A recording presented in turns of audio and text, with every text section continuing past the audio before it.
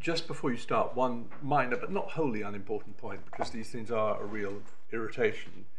We drew to your attention yesterday that all the cases, some of the cases in the reports were not in the correct form, but they're still not. Harolambus, we've been given in the All Englands, but it exists in the appeal cases.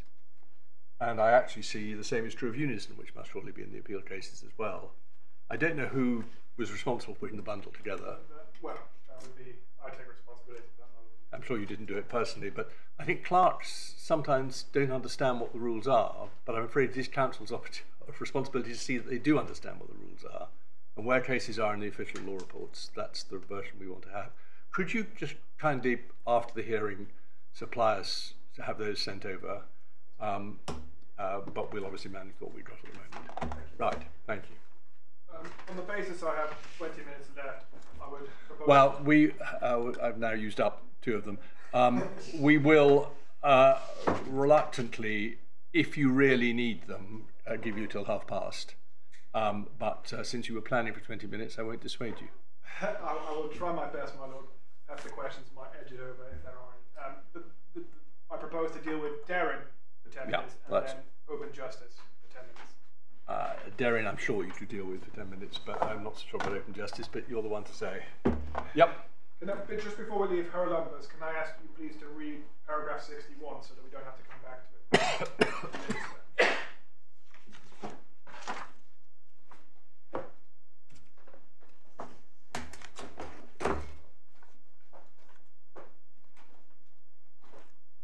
At the risk of stating the obvious, Harolambus is a case about a substantive claim for judicial review. Is that right? Judicial review of a magistrate's approval hearing of a warrant, yes. Yes, I know, but when they're talking about closed procedure and open justice and gisting and so on, what are they referring to? Presumably the closed material procedure in the High Court. But both. They dealt with both whether the magistrate could hold a closed material procedure in the sense of relying on materials that couldn't subsequently be disclosed to the subject of the warrant, and secondly, what the Judicial Review Court should do if it has. With that, I want to now take you first to paragraph 11 of the High Court in Dereham, which was My Lady's judgment. That's behind tab 11.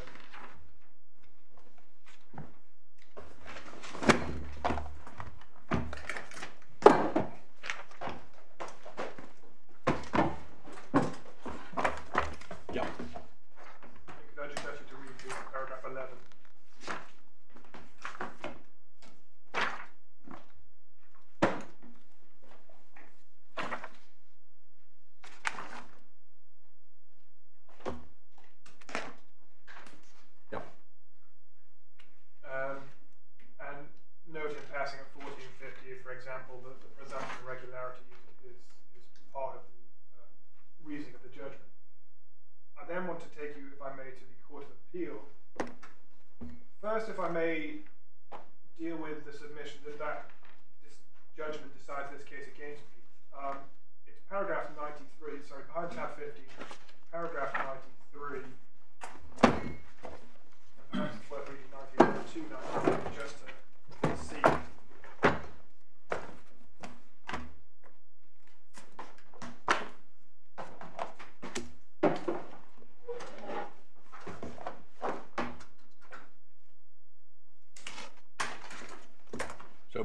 Paragraph? I'm simply making the point that Darren wasn't deciding the points you're being asked to decide. Yes, so which paragraph were you referring to? Sorry, 93 is the key one, my lord. Yep, thank you.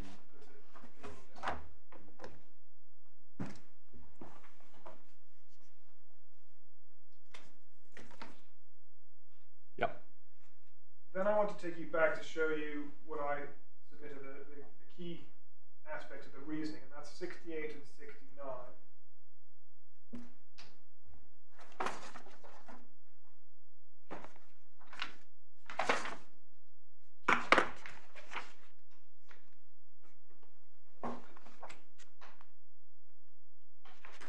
Yes.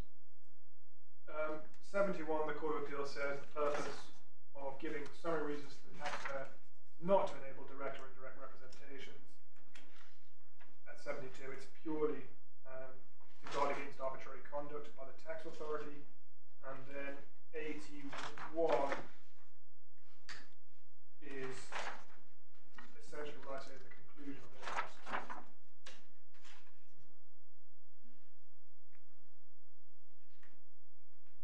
Yes. And my submissions on those paragraphs and the judgment as a whole are, first, that it does not follow that because in some cases disclosure of HMRC's reasons for seeking information may endanger the investigation, there is no power to limit participation in any case.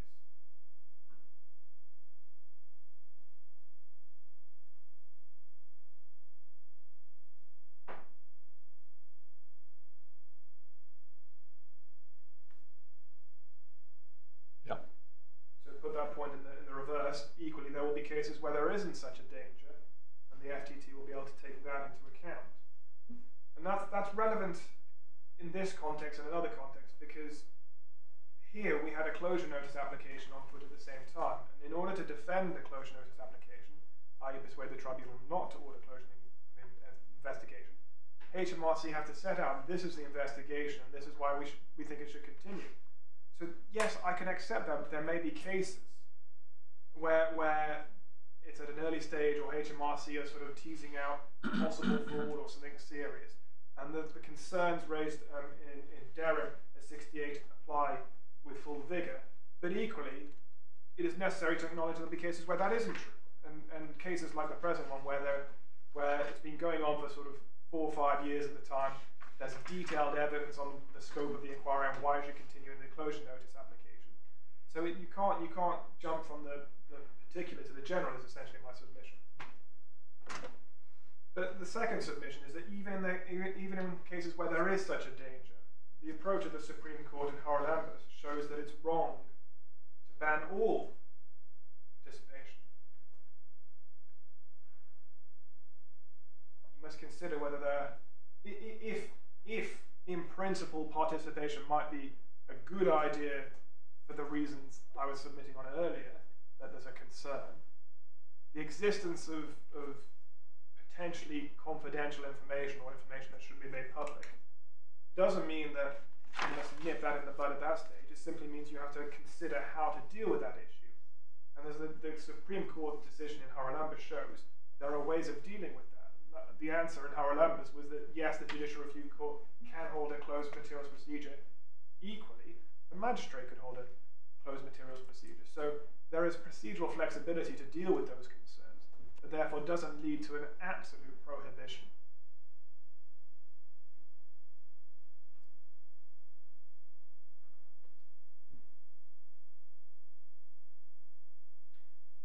And the third point is to bear in mind that in light of the ancillary protections referred to in Haralambos, namely that after the hearing, the person to whom the order relates, the direction relates, should be told essentially what happened at the hearing, subject to withholding information that can't be disclosed for public interest immunity reasons.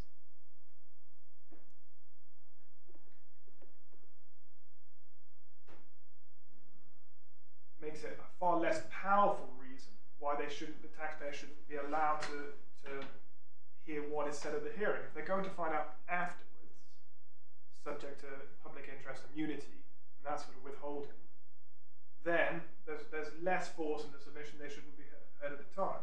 Is it clear they are going to be told afterwards? Well, that in my submission is the logical effect of those ancillary protections referred in Haralambos. Well, that was in the context of Haralambos. Didn't mean there'd be such a power in a case like this. But it is your submission. It is your submission that those ancillary protections those after the event notifications referred to in Haralambos read across to the present case. It is, and my understanding is that is what happens. It may be. I just didn't know that. I believe in. I haven't got the reference to hand, but I believe in possibly Darren. There was a note of the hearing was provided by HMRC, so the taxpayer could see what had happened. Yeah. So taking those points together, the fact that A, Darren doesn't deal with these issues, B, you can't leap from the particular to the general, in the sense that, yes, there may be cases where the nature of what is under investigation does preclude any form of participation, does not lead to a general rule that therefore the tribunal in no case may consider participation. And C, even in cases where there is a danger, if the tribunal was so minded and thought it was appropriate, there are ways of dealing with that. Darren is not therefore the authority that might be set against me to decide this case in such a way that there's no power. Darren wasn't considering this issue. He was considering, actually, as you can see at 81, a far broader proposition that in all cases, persons who are not actually the named taxpayer should be given a summary of the reasons why HMRC think the information is necessary. So it has useful guidance. It makes the point about it being a judicial monitoring system, but it doesn't go so far as to decide this case. And for the reasons I've given, the logic there doesn't necessitate and doesn't lead to a conclusion against me.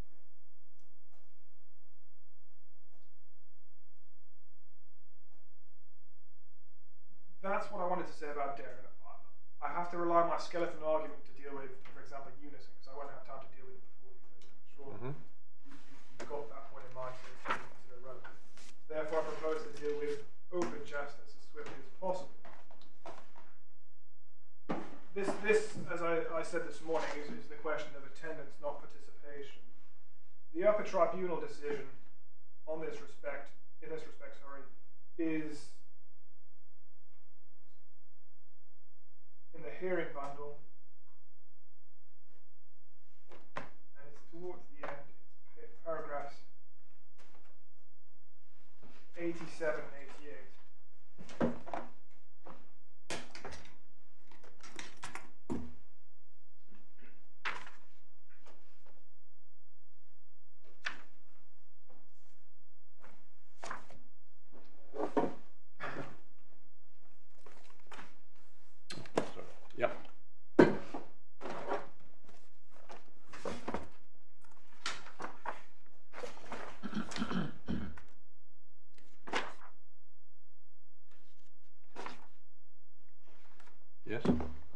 In 87, the logic of 87 is that it will be in private unless a compelling reason is shown why the hearing must be or should be in public. And then in 88, the only justification, positive justification as to why this hearing, or indeed hearings generally of these applications, should be in private, is in the fourth line. Ms. Anderson's submission to the hearing made it clear that HMRC's concern was a general one. If the hearing were held in public, the natural dialogue between them and the judge considering the application could well result in HMRC having to reveal details of their investigation that they would prefer taxpayers not to know.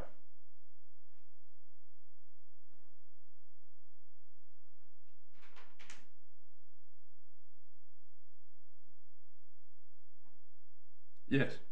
My submission is that this issue falls within the scope of Rule 32, which I showed you this morning, saying that hearings must be in public unless certain criteria are met. And furthermore, that the test for whether to hold a hearing in private is essentially that which applies generally, and which, in my submission, is accurately encapsulated in the practice direction, which is behind tab 3, paragraphs 10 to 13.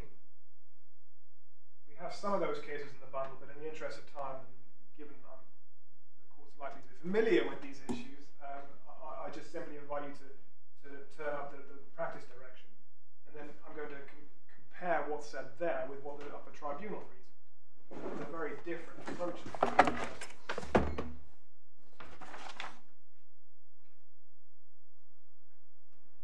Yeah.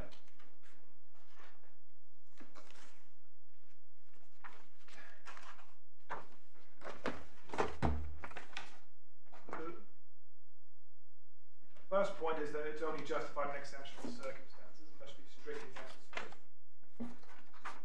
Second, it's not a question of discretion, but of obligation. That's paragraph 11.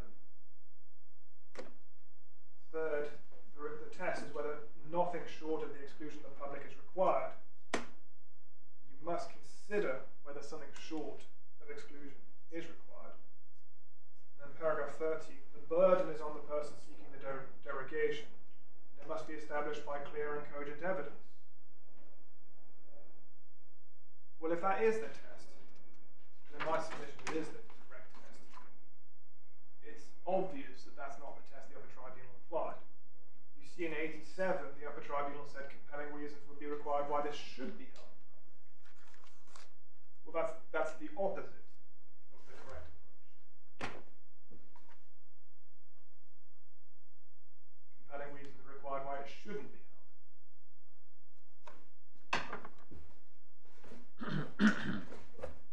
Similarly, in paragraph 88, the only positive point made in favour is the general submission that HMRC have a general concern about the nature of the dialogue and having to reveal details of their investigation.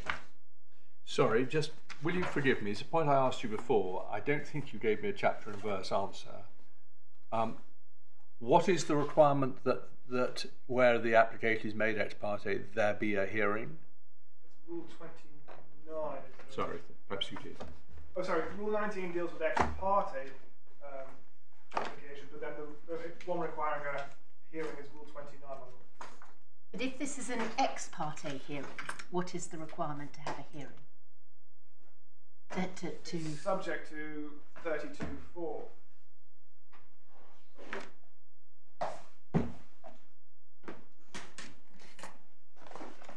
You mean 32(4)?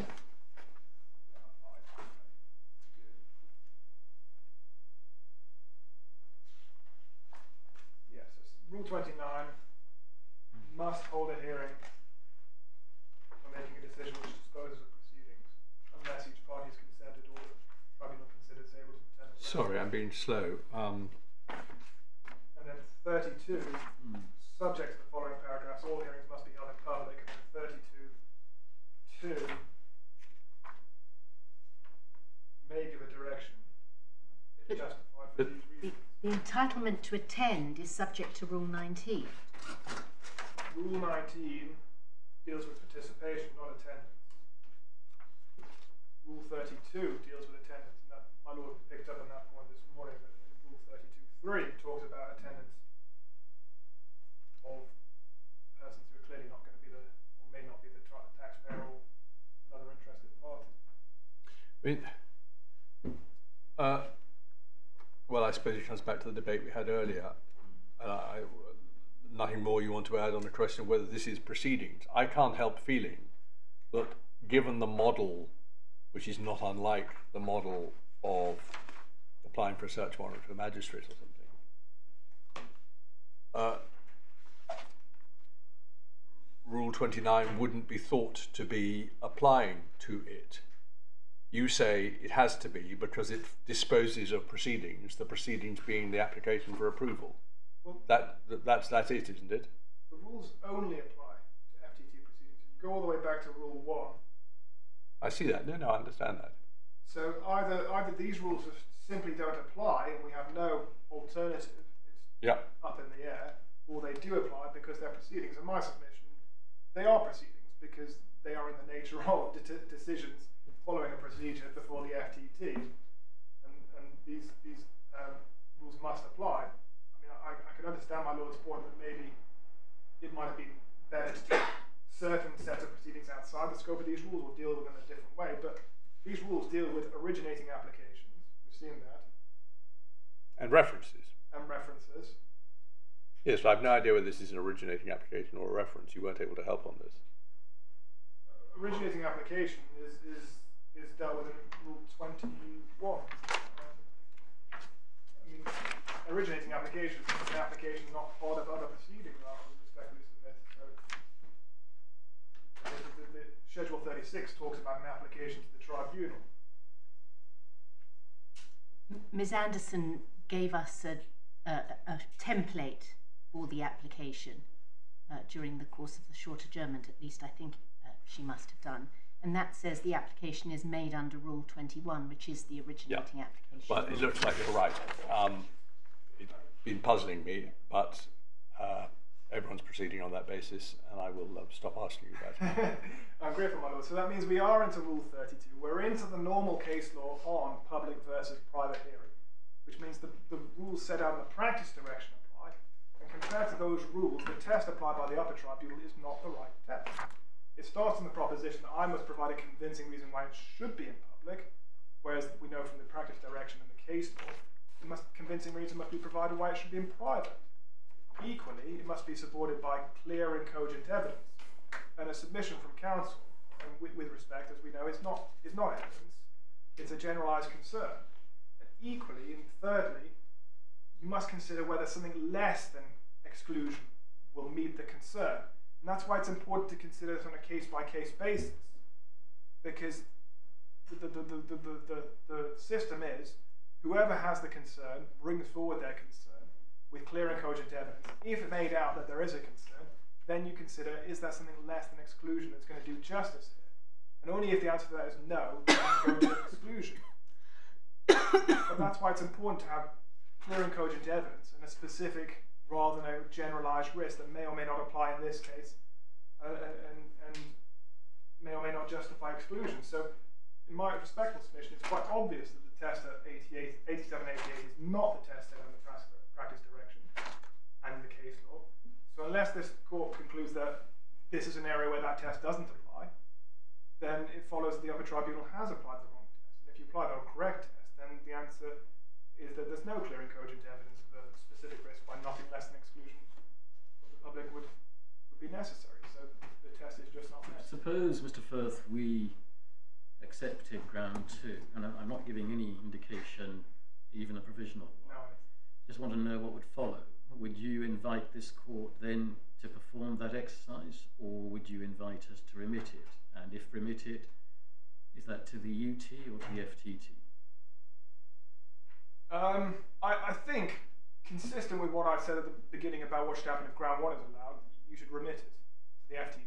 Yeah. For HMRC be down to an opportunity to make out their case as to why.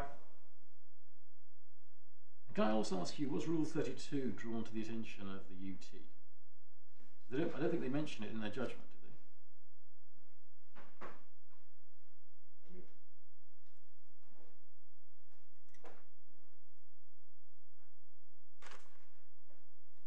Yes, it was. At least, just open my post-hearing submissions, and at the very least, it was referred to in that.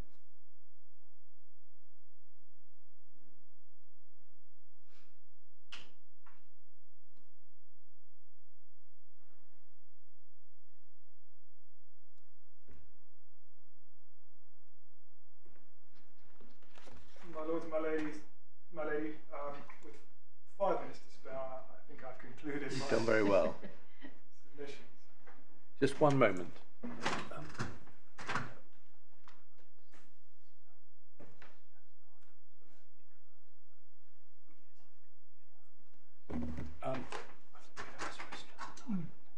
You referred, I think, to at one point this morning to the skeleton arguments that were before the Upper Tribunal. I think it would be useful for us to see those. Yes. Thank you. And there were Not to take any new points on them, but just it helps to get an overall view of how the case would. There were post-hearing submissions specifically on the open justice point, which I assume would be useful for you to see as well. Certainly. May I ask one question? Yes. In the Upper Tribunal judgment, they largely followed the reasoning of the first-tier tribunal in a case called E, which we have in our bundle of authorities, but they said that they weren't going to deal with it in detail because E itself, they said, was subject to an appeal to the Upper Tribunal.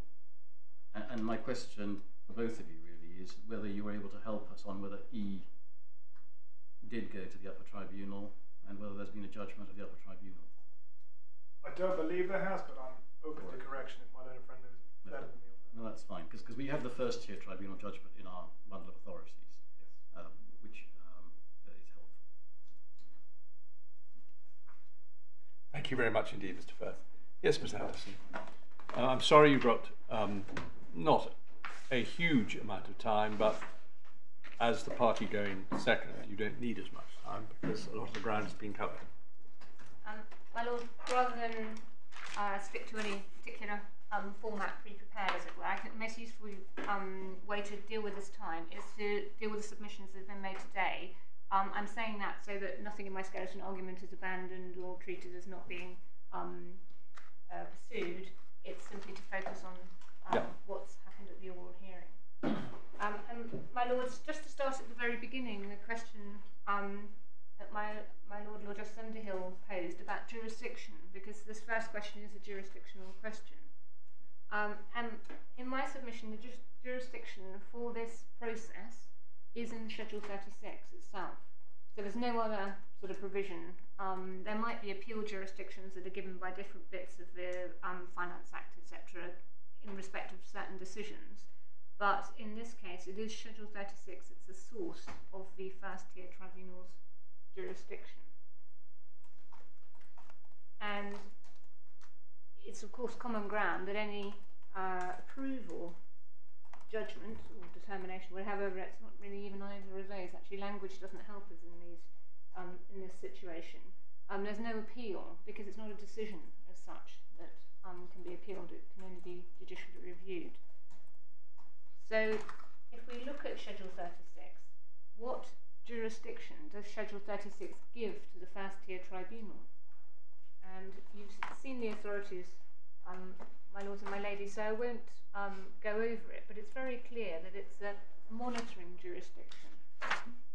And it's, in many ways, one could imagine that if you changed the language and you didn't use the language of hearings and judgments and parties and proceedings, it would be a very straightforward situation in a sense.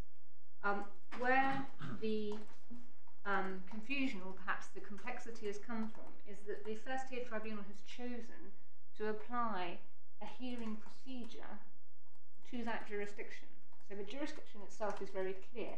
It's the jurisdiction to consider, there's a couple of other points, but principally whether the information requested by the notice or required by the notice is reasonably required for the investigation.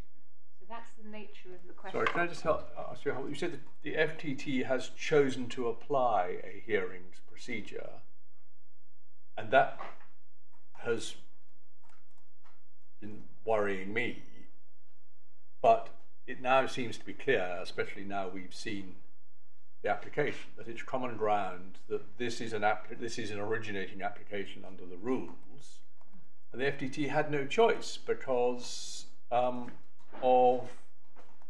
rule, whichever it was we were trying 21. Yeah. Well, I think, my lords, my lady, this is the great dilemma, as it were, that whether the rules, the procedural rules, shape the jurisdiction, as it were, or whether the jurisdiction is there. And to put the point on the basis of the statutory provisions, there's nothing in Schedule 36 that says when you decide whether to approve something that you need to even have any kind of in-person hearing or any kind of in-person process or even an examination of the officer who's applied for approval. There could be a completely paper situation. Yes, well, that's rather what I thought. And but what the tribunal has elected to do, and I don't have any instructions on the point, but my understanding is the form is just something that someone's written, as it were. So what can't be sort of implied into it is a reasoned decision by HMRC as to the all right, but process. I don't understand you to be saying, but if you are, we ought to know that this procedure is not an originating application under the rules. Well, my lords, this is the point, that it doesn't come from Schedule 36, that you must have an application of this nature and it must be dealt with by a hearing and it must be. So there's nothing in Schedule 36 that says this is the procedure by which you do this. So procedure, it's clear what must be done. What must be done is consideration of those statutory questions and for the tribunal to decide, do you approve or don't you approve? Well, you have to make an application for approval. Yes, you have to make an application. And the form says that the application for approval is made under Rule 21. Are you saying that it isn't? All I'm saying is I'm just giving a little health warning to what the form says, as it were. It's well, not what's your case? behind Forget about the form. What's your case on the base of how? the basis on which the application is made. That it's quite right that the statutory provision says you must make an application. Under the procedural rules at the moment, as they're drafted, there's provisions for certain types of application, and one of them is an originating application, and that is apparently the most suitable because of the nature of what's being applied for, if that's the way of putting it. And so I'm not contesting that it's done in this way, sort of rightly or wrongly. I'm simply pointing out that it's done in this way because that's how the procedural rules are crafted. Well, right, but you're right in a sense that the procedure rules can't shape the jurisdiction. That, in one sense, is obviously true, but throughout the whole of the statutory tribunals, they have some jurisdictions, but the jurisdiction says this tribunal has jurisdiction, and the 2007 Act gives a rule-making power as to how the various jurisdictions should be exercised so far as practice and procedure is concerned. Absolutely, my lord. So you're stuck with, you're slightly hinting that, well, we've chosen to go under Rule 21. You had to go under Rule 21. Yes, my lord, it is just my concern that what seems to be happening is that the practice and procedure is shaping the jurisdiction, and it is just that very simple point that you have a jurisdiction first set by Parliament, and Parliament sets this task. And this is consistent with the authorities of the higher courts, which I'll show you, that says you look at what Parliament says, you look at the statutory scheme, and that's where you find the jurisdiction. Forgive me for interrupting you. Mr. Firth isn't, that's not his submission, as I understand it. He accepts the jurisdiction of the tribunal is as set out in primary legislation. But he says that that jurisdiction is to determine HMRC's application for approval of a third-party notice. That's the jurisdiction. How you determine it, he says, first of all, there's nothing in Schedule 36 which tells you how you determine it. And secondly, it's perfectly natural, therefore, to go to the secondary legislation, namely the procedure rules, in order to see how the FTT should go about determining an application. But that's all conventional stuff, isn't it? Absolutely, my lord. But the point that really is coming from this, though, is that if the procedure rules allowed for something, as it were, then you must be able to do it. Whereas if what we have here in my submission is a conflict almost, or a tension at the very least, between the purpose of the statutory scheme and the objectives, and even what the statutory scheme specifies must be taken into account, what must be done. If there's a tension between that and what's implied by procedure and practice rules, then it must always be the statutory scheme that wins out, as it were, because that is the source of a jurisdiction. And that's really just the point I'm making, that we look at the statutory scheme first, and then, of course, the procedural rules can say how that jurisdiction is exercised in practice and in procedure. But what you can't do is, if you haven't got it in the statutory provisions, you've got it in the rules, but the rules lead you to do something that's in conflict with the statutory scheme, then what must give is the rules, not the statutory scheme. You don't start reshaping the statutory scheme and changing the nature of it because you've got to accommodate a rule. And we have spent quite a long time this morning trying to fit rules that aren't really very well suited into the situation. And my opening submission is we have to be very clear about what the statutory scheme requires. And it's obviously there are two sources of additional matters, as it were, and we can look and we will come to Wiseman. And Wiseman says you might have something in the statutory scheme that says you can have this practice and procedure, or you can do it in this way. Or natural justice might tell you you have to do it in this way. And so that might be the additional source, not in the statutory scheme. But I'll come to my submissions on it. But you'll see very clearly what the court says is that's very unusual to supplement a statutory scheme. And you mustn't do it. You must only do it when natural justice demands it. So you have to have an unfair procedure without this addition, without this supplementation. And you can't do it in a way that conflicts or undermines the statutory scheme and the purpose thereof. So in my submission, we have to start very clearly with what the jurisdiction is in the statutory scheme and see how that what that requires in terms of practice and procedure, and not start the other way around and just say, well, you're having a hearing, therefore you must be doing this, and you must be doing it in this way, and you must be doing it the other way. Keep the focus on the statutory scheme, and that will tell you the answers to what is consistent and isn't consistent with the statutory scheme. So, if we look at the actual question in this case, because this did come up, we can see the actual terms of the permission to appeal that was granted in this case of the first point. And the tribunal puts it in a rather neutral way. That's in the core bundle. And you'll see that the tribunal itself sort of crafted a page 83 behind tab 6 at the beginning of it. And right at the end of the tribunal's decision, paragraph 13, page 86, you can see that's what the actual permission was given there, including that the FTT lacked jurisdiction to direct that the Schedule 36 application would be dealt with on anything other than a without notice basis. And by that, the tribunal in my submission was trying to encapsulate sort of all the elements, as it were, of what had been requested.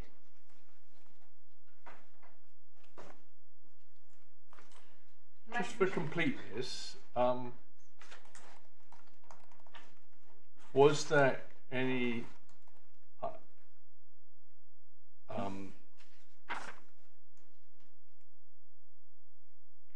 yes, there was, wasn't there? Permission to appeal from the FTT to the UT. There was a reasoned decision, which we have at 107. But that's presumably consistent, or at any rate, not inconsistent. And actually, just while we're doing the headline points, of course, what happened was there were two FTT decisions, but we only have to worry about one, as it were, because the other one was to do with closure notices and what have you. So if you see mention of two FTT decisions, you have to be a little bit careful about which one you're looking at. And these 2 points, that the appeal, in a sense, is there's the adversarial process of part of the appeal. Then there's the open in public aspect of it. Of course, the FTT considered that you shouldn't hold these hearings in public, and so made a decision that there wasn't jurisdiction to hold the hearings in public.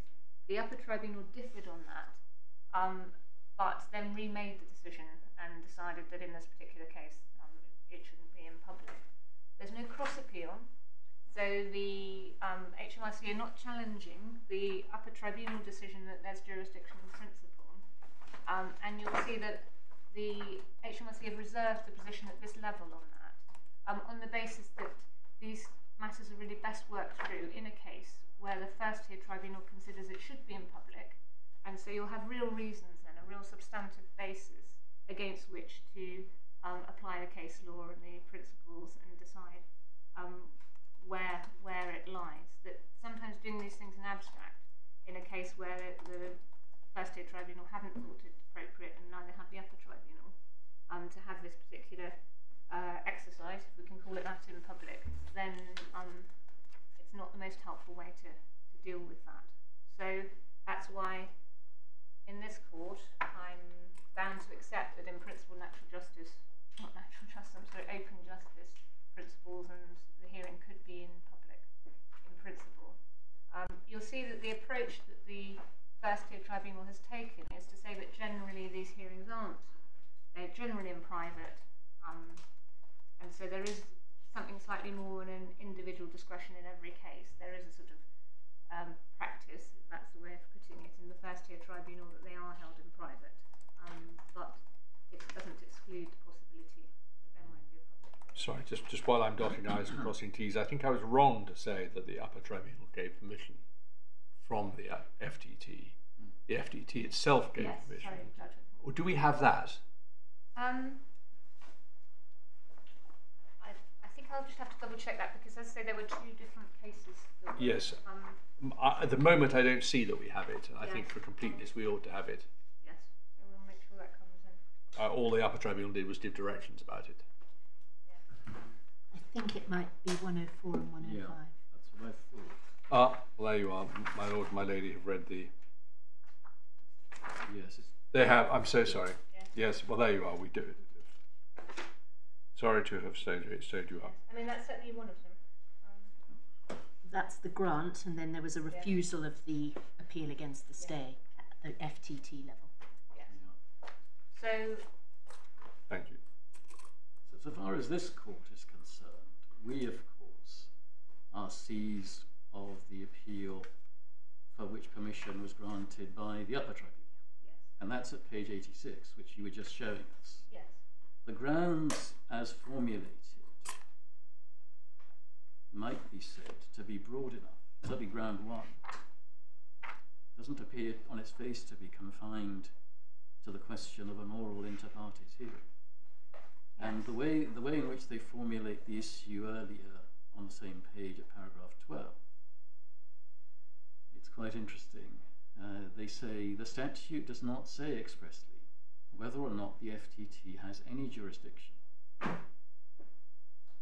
where HMRC apply without notice to direct that HMRC's application should be determined following a contested inter partes procedure.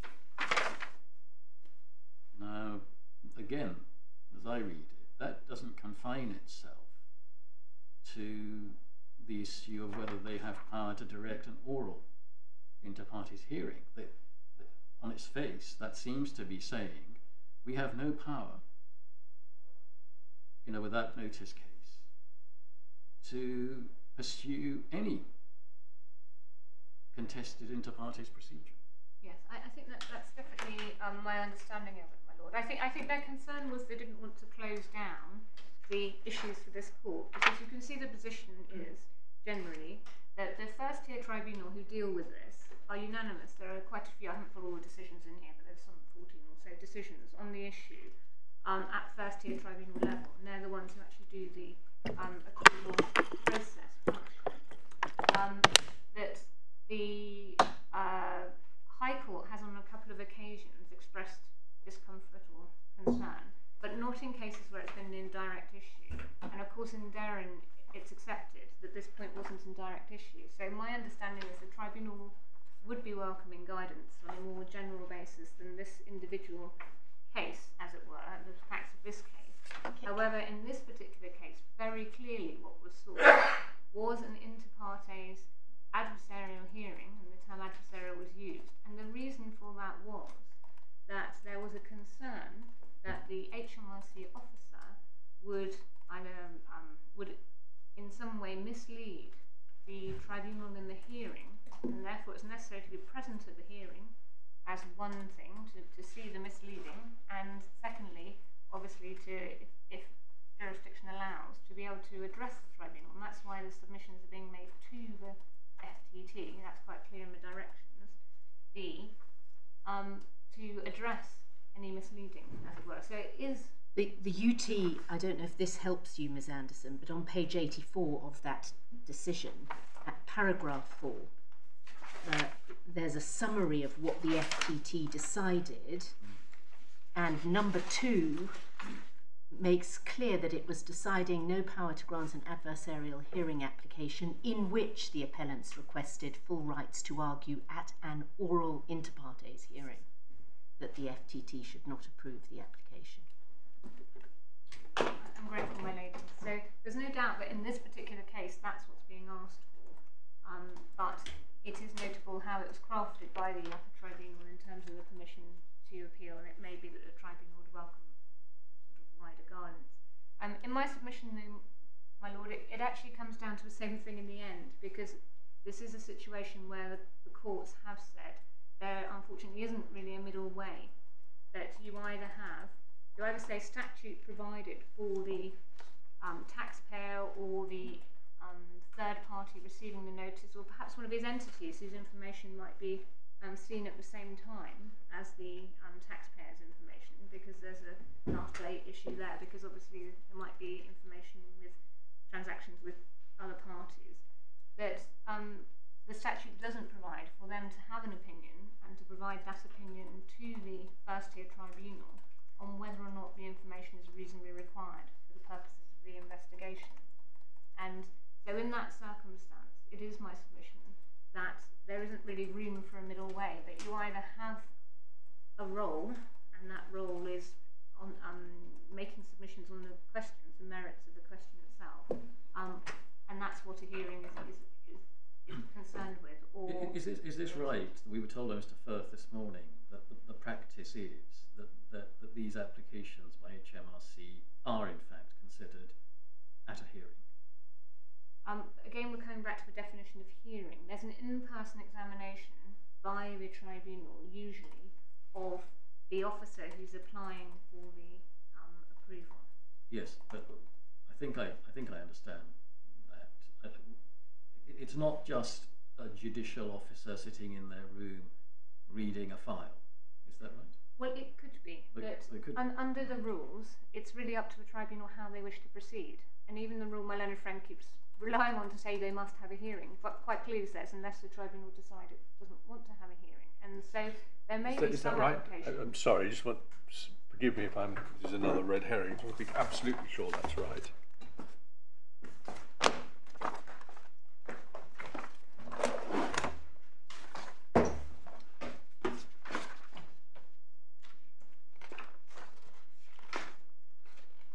$29 is this?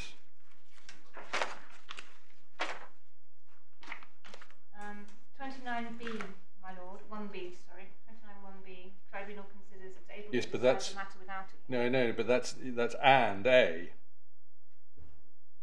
Oh, I see. They're not alternatives. Of course, then it comes back to who's each party. But actually, my lord, there's something in. I will come back to you on this, but there's something. Judge Mosedale, who I must commend to, is excellent, very thorough.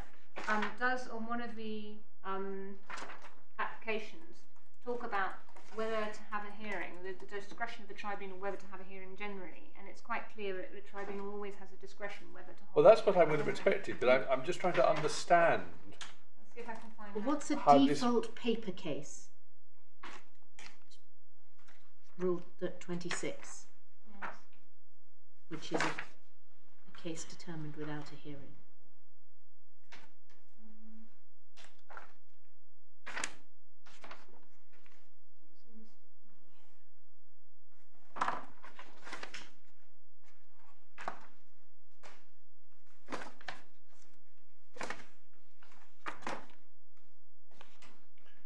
It's defined by reference to Rule 23. Case is disposed of without a hearing. Yes. I hesitate to cut across my learned friend while she's looking, and the answer is in Rule 26(7). They were the default paper case.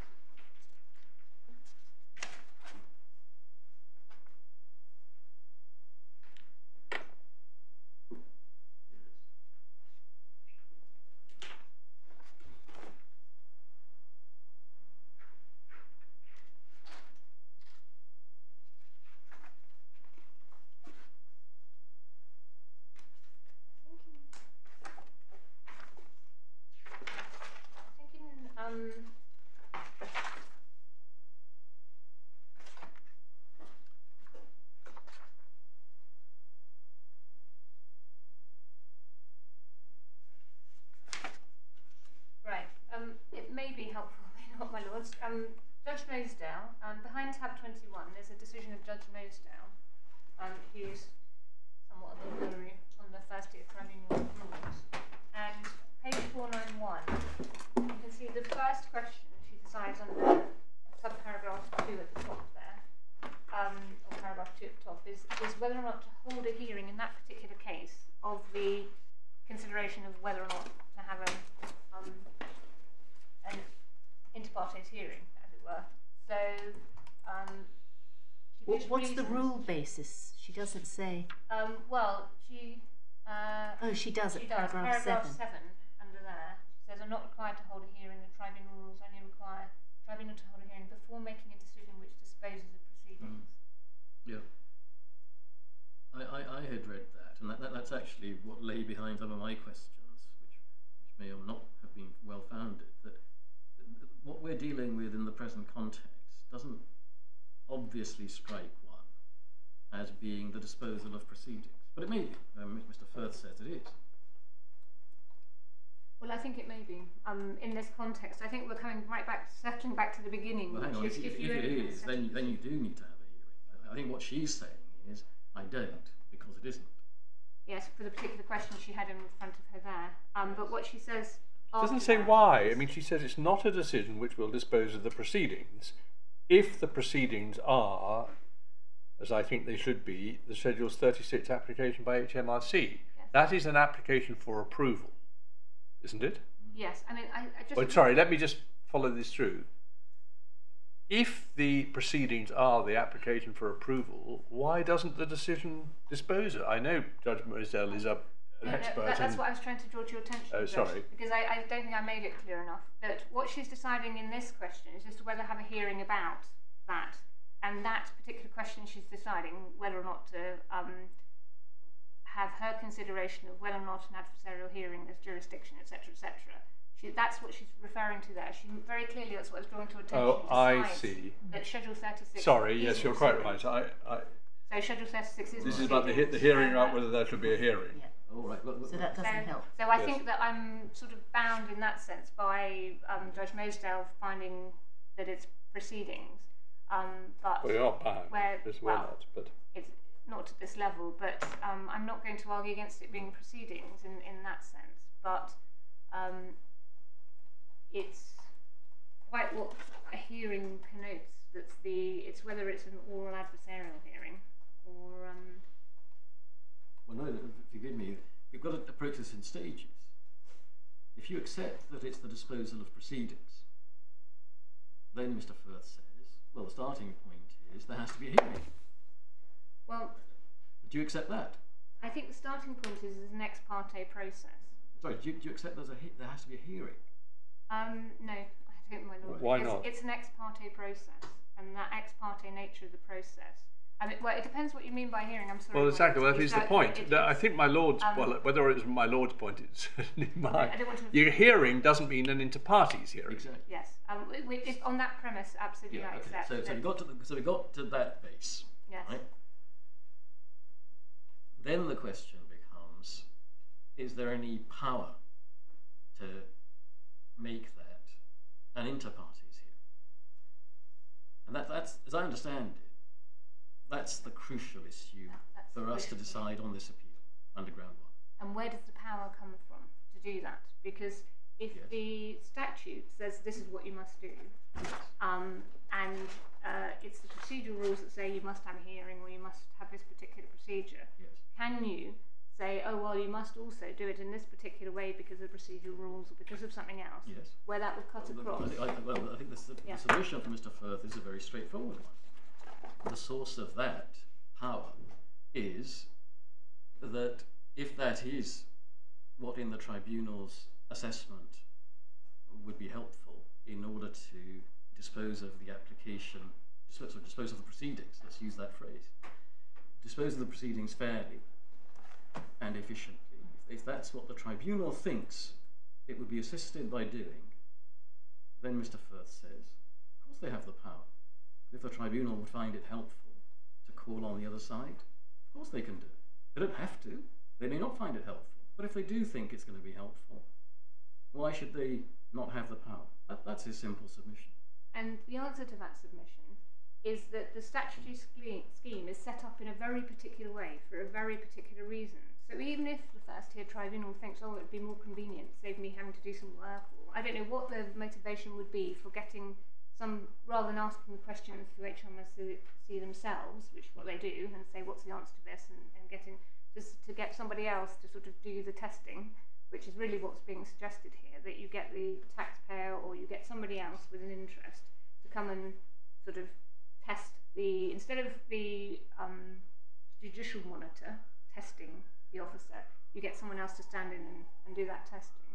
So can the first tier tribunal do that? And my submission is very clearly no, because that's inconsistent with the statutory scheme. The statutory scheme put the judge as a monitor, not an arbiter. It's not being the umpire between two conflicting cases and then deciding. This is more really, in some ways, it's not quite inquisitorial, because inquisitorial is very much a sort of questioning, testing, examination, investigation role. This isn't investigation. But what it is a role where it's a judicial monitor, and it's simply not consistent with a judicial monitor that you open it up to the floor and you say, right, it's the judge who must look at the application, look only at those questions. So, and the questions are very much not whether there should be a tax investigation, and that is what preoccupies generally the taxpayer. And the question is not really whether it's too inconvenient or there's some other matter that the person who's receiving the notice and their third-party notice might have in mind. Those can be taken into account, but they're not showstoppers. The question is whether or not this information is reasonably required for the investigation. And in my submission, the opinions that count on that are HMRC officer and judicial monitor. It's not provided for that the opinions of others should be taken into account and considered. But as I understand it, the procedure does, on any view, envisage that the third party may have made representations to HMRC, and then HMRC do have a duty, an express duty, to place a summary of those representations before the tribunal. Yes. Right. Suppose the tribunal judge is sitting there with the inspector in front of them making their application. They read the representations of the third party and they say, well, paragraph 5, I don't really understand what paragraph 5 says. Why can't they then say, well, I'd like to know what is meant by paragraph 5 and ask the author of paragraph 5? My Lord, there's no difficulty with that, because what's happening there is clarification of submissions that have been made, and that's not introducing an opinion on the question in issue. That's not inviting an opinion on. No, but they could only do that if they. Whether it's reasonably required. Forgive me for interrupting you. I'm sorry. They could only do that if they have first directed that blogs can attend the hearing, and if it's appropriate to do so, will be called on to answer any questions the tribunal may have. If they can't, if they have no power to make such a direction, that's the end of the story.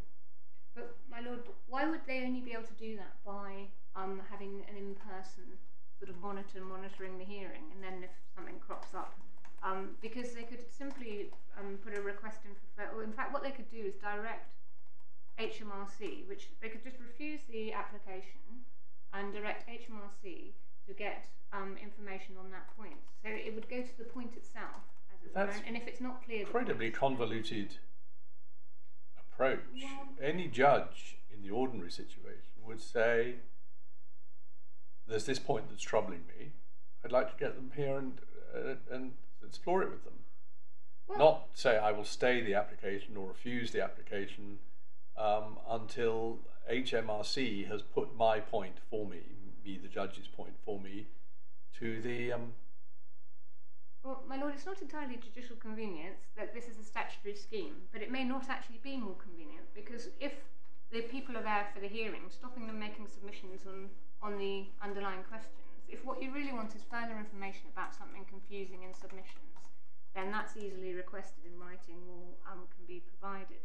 But it's very difficult once the person is there, one, to fulfil the statutory purpose, which is not to reveal the context of the investigation at this preliminary stage, at this information gathering stage, and not to decide the issues which may or may not end up being in dispute in the when it comes to charging tax. And it would be extremely difficult to stop, once you've allowed someone into a hearing, to actually stop them making submissions on the various matters, you know, whether they weave them in cleverly on under the guise of a point they're making in another way. But it's those key objectives of Parliament which cannot be transgressed in my submission. One is confidentiality and the freedom to have a discourse between the judicial monitor and the person proposing. And secondly, that this be an efficient and quick matter that can't be bogged down in disputes about all these matters. And you can see just how bogged down the disputes have been even in this case about records and individual personalities and all of those matters, which are not actually relevant to the question in my submission. But you can see how much time they take up, even if, as you can see, HMRC have not responded to the personal attacks, etc., etc. It's still occupying a lot of paper, a lot of submissions. And so in my submission, I don't accept it being more convenient, but anyway, convenience must give to preserving those very key objectives, which are vouchsafed by high authority, that the predecessor system and this system makes it very clear that what's envisaged here is an efficient operational system that actually performs its function, that you can, in an investigation, go, ask for approval of a notice and get it so that the years of tax aren't falling out of charge behind you because your investigation can't move forward because you've got embroiled in inter partes or disputed litigation, to use a broad term. So it really does cut across the whole of that to say, well, a little bit here and a little bit there, why not do this, why not do that? Because always you go back to the statute and you say, what's intended here? And very clearly in Wiseman, and perhaps we could look at that, the court says if there's no actual unfairness, no actual injustice, then there really isn't a basis for supplementing the statutory scheme, and that you certainly can't do it if it's going to undermine the key purposes of your scheme, or any purpose of the scheme. And these are absolutely fundamental. There's high authority that the two fundamental statutory purposes here are to provide a process that allows for judicial sort of supervision, but without all the other matters that may sometimes come with it, which is, litigation delaying matters and information in order to make the litigation operate properly, inter partes litigation. The court in Morgan Grenfell, you saw, grappled with the fact that you can't really have a little bit, because a little bit's not really that helpful. You end up having to give the whole, to make sense of things, and to actually be able to make your submissions or understand your question or what have you. You have to put them in the same position, really, the person making the submissions, as the other people involved, the judge and the HMRC officer. And so it's very hard to have the halfway house. And that is something that the first tier tribunal has considered, Judge Mosedale has considered in her judgment. So I won't take you to it because we're short of time, but I do commend to you the aerial judgment, which does look around quite a few of these sort of points. Just while we're on re-E though, Mr. E, you might have it still open at tab 21. Sorry to take it out of sequence, but as we're there, we're short of time. Can I just pick up the point that comes right at the end?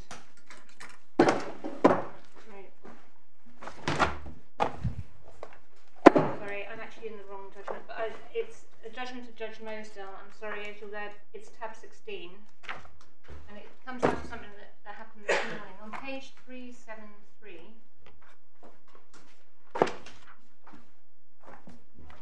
it's the footnote that's at paragraph 90, and I'd just like you to look at the footnote and then what comes after it, because it's the explanatory note to the provision that inserted paragraph 3(2)(a).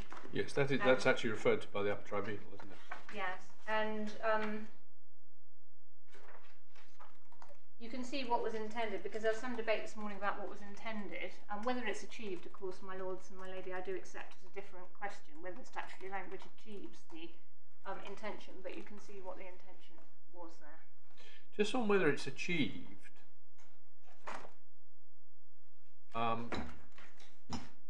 no, sorry, this is a different point, but perhaps you can just help me on it all the same. It's about whether there has to be a hearing at all. If necessary, we'll go back to Rule 29, but I don't think it's necessary. There doesn't have to be a hearing if each party consents and the tribunal doesn't think it's necessary. In the context of what is explicitly an ex parte application, who are each party? Well, my lord put that question to my learned friend this morning. And well, I obviously put it without noticing. He had a very sort of broad approach to that, but perhaps not broad enough, because if it's someone to whom the proceedings relate, which is the wording of the rule, then that would equally apply to all these offshore entities whose information will be handed over under the notices. This is, if we look at Derren, one of the arguments in Derren was the Article 8 rights of those entities. I call them entities, my lord, because we have taxpayer, we have recipient of the notice, but then there'll be persons whose information is included in the information that's sought. So to build up an idea of transactions, you might have a number of transactions of the taxpayer which involve other persons, and so information about those transactions. So the other person's information, the entity's information, would be included in the. So you say it can't go as wide as that. So who do you say are the parties? In my submission, the party is just the HMRC officer. Is the party. Well, no, sorry, HMRC. HMRC, sorry, yes. And the third party, subject to the notice? No, it is difficult, but in an originating application that's made ex parte, it's difficult because there's no dispute, my lord. That's the great difficulty. Parties. Well, are you looking a gift horse in the mouth? I'm not saying I'm giving you this horse, but I mean, it seems to me there is quite an argument. In the case of an explicitly ex parte application, there are no other parties other than the applicant, or although under the rules they're rather oddly referred to as the appellant. Yes. Now that gets us to the point that there doesn't have to be a hearing. Now it's true in this case that we're told the normal procedure is there is, but still I think it's quite a useful sub-basis for all this to say there doesn't have to be a hearing at all. If that may not be your submission, but I just want to explore it. That's why I was rather pedantically insisting on the premise of the hearing, because it depends what you mean by hearing. Because if the hearing is the what I mean by here, I mean that the judge simply reads the file. Yes, and that and may nobody turns up. That may still be a hearing, my lord, because what the hearing, Really? well, boiling it down, my lord, the hearing might just be hear what the HMRC officer has to say who wants approval of this notice. So the paperwork that goes in that says, I want this notice for all these reasons, it's reasonably required for X, Y, Z reasons. That could be like a permission on the papers kind of Yes, right. consideration. Well, I wouldn't call that a hearing at all. You I wouldn't might call say. it a hearing at all, but you might say, as you've indicated, that the rule might not mean you actually hear something. Well, that was in a different context. Well, can we just pin this down? What I want to know is what your submission is on whether anyone's consent except HMRC's is required to not having a hearing, i.e. to be dealt with entirely on the papers, in a 2A case. And my submission is no one else's consent is required. Right. Okay. The question might be, is orality necessary for a hearing? And perhaps we don't need to resolve that, because if a tribunal procedure is that normally, when considering this, we benefit from that interaction, as it were, orality is the way we want to do this, then... Well, I agree. It may be a red herring, but I think it's a red herring I still want to follow. I think hearing is where everything comes from. If you didn't have hearing, you wouldn't have open justice, you wouldn't have all these other principles, procedural fairness, etc. coming in. Because if it was just like, I don't know enough about it, but say you had a sort of, you wanted to do covert surveillance or something. I'm afraid I don't know enough about the process for that, but you might have a process where it would be inconceivable that you'd have necessarily a sort of oral hearing about it, because the way it happens to be done is because the documents have to be very secret and what have you. It's done in a very sort of sealed way, just on the papers. And perhaps you wouldn't call that a hearing. And it's this word hearing that has brought into the whole language of whether it has to be oral, whether it's inter partes or ex parte. Because really it's an examination. I mean, that's what's going on here. It's an examination by the judicial monitor of whether the information is reasonably required.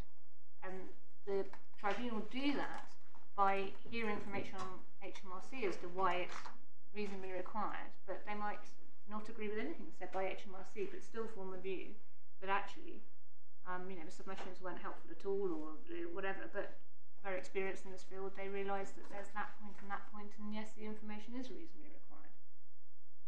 So the ultimate question is that right? Doesn't the judge have to be satisfied that the officer is justified in thinking that the information is reasonably required? As I say, I may be dancing on a pin here because I think you're introducing things you don't need to introduce. I mean, the officer obviously thinks it is justified. It's whether the officer's got the right evidence for it being justified. So, but it is helpful to actually boil right down to what Parliament really requires here, though, because it is the actual nature, and this is relevant to the authorities, because when you look at the natural justice, the procedural fairness authorities of Wiseman, you can see that's really what the court is doing there. The court looks at all of the judges, consider that the statutory scheme is key and is important. And so if we just turn up Wiseman, I believe it's right at the beginning of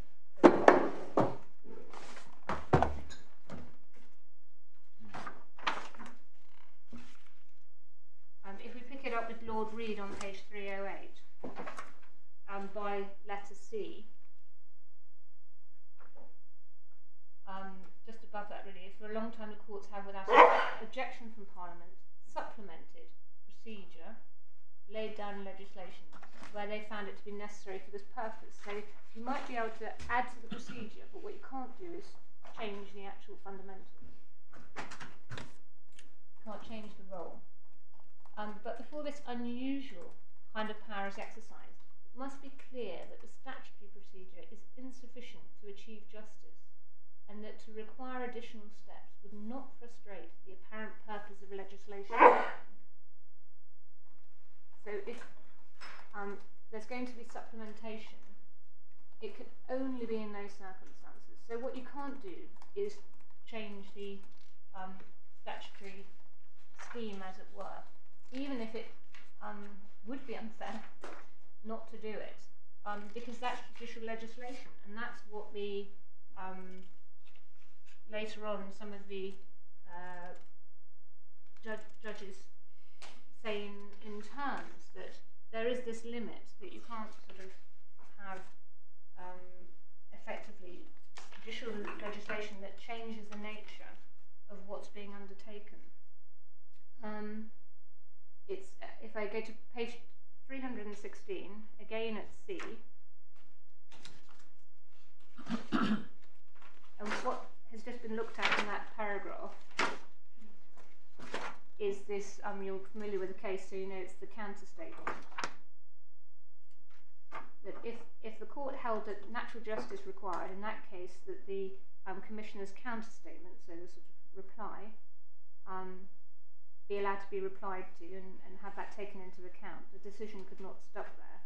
You can see in the court says how these things do naturally extrapolate outwards from any small amount that's given.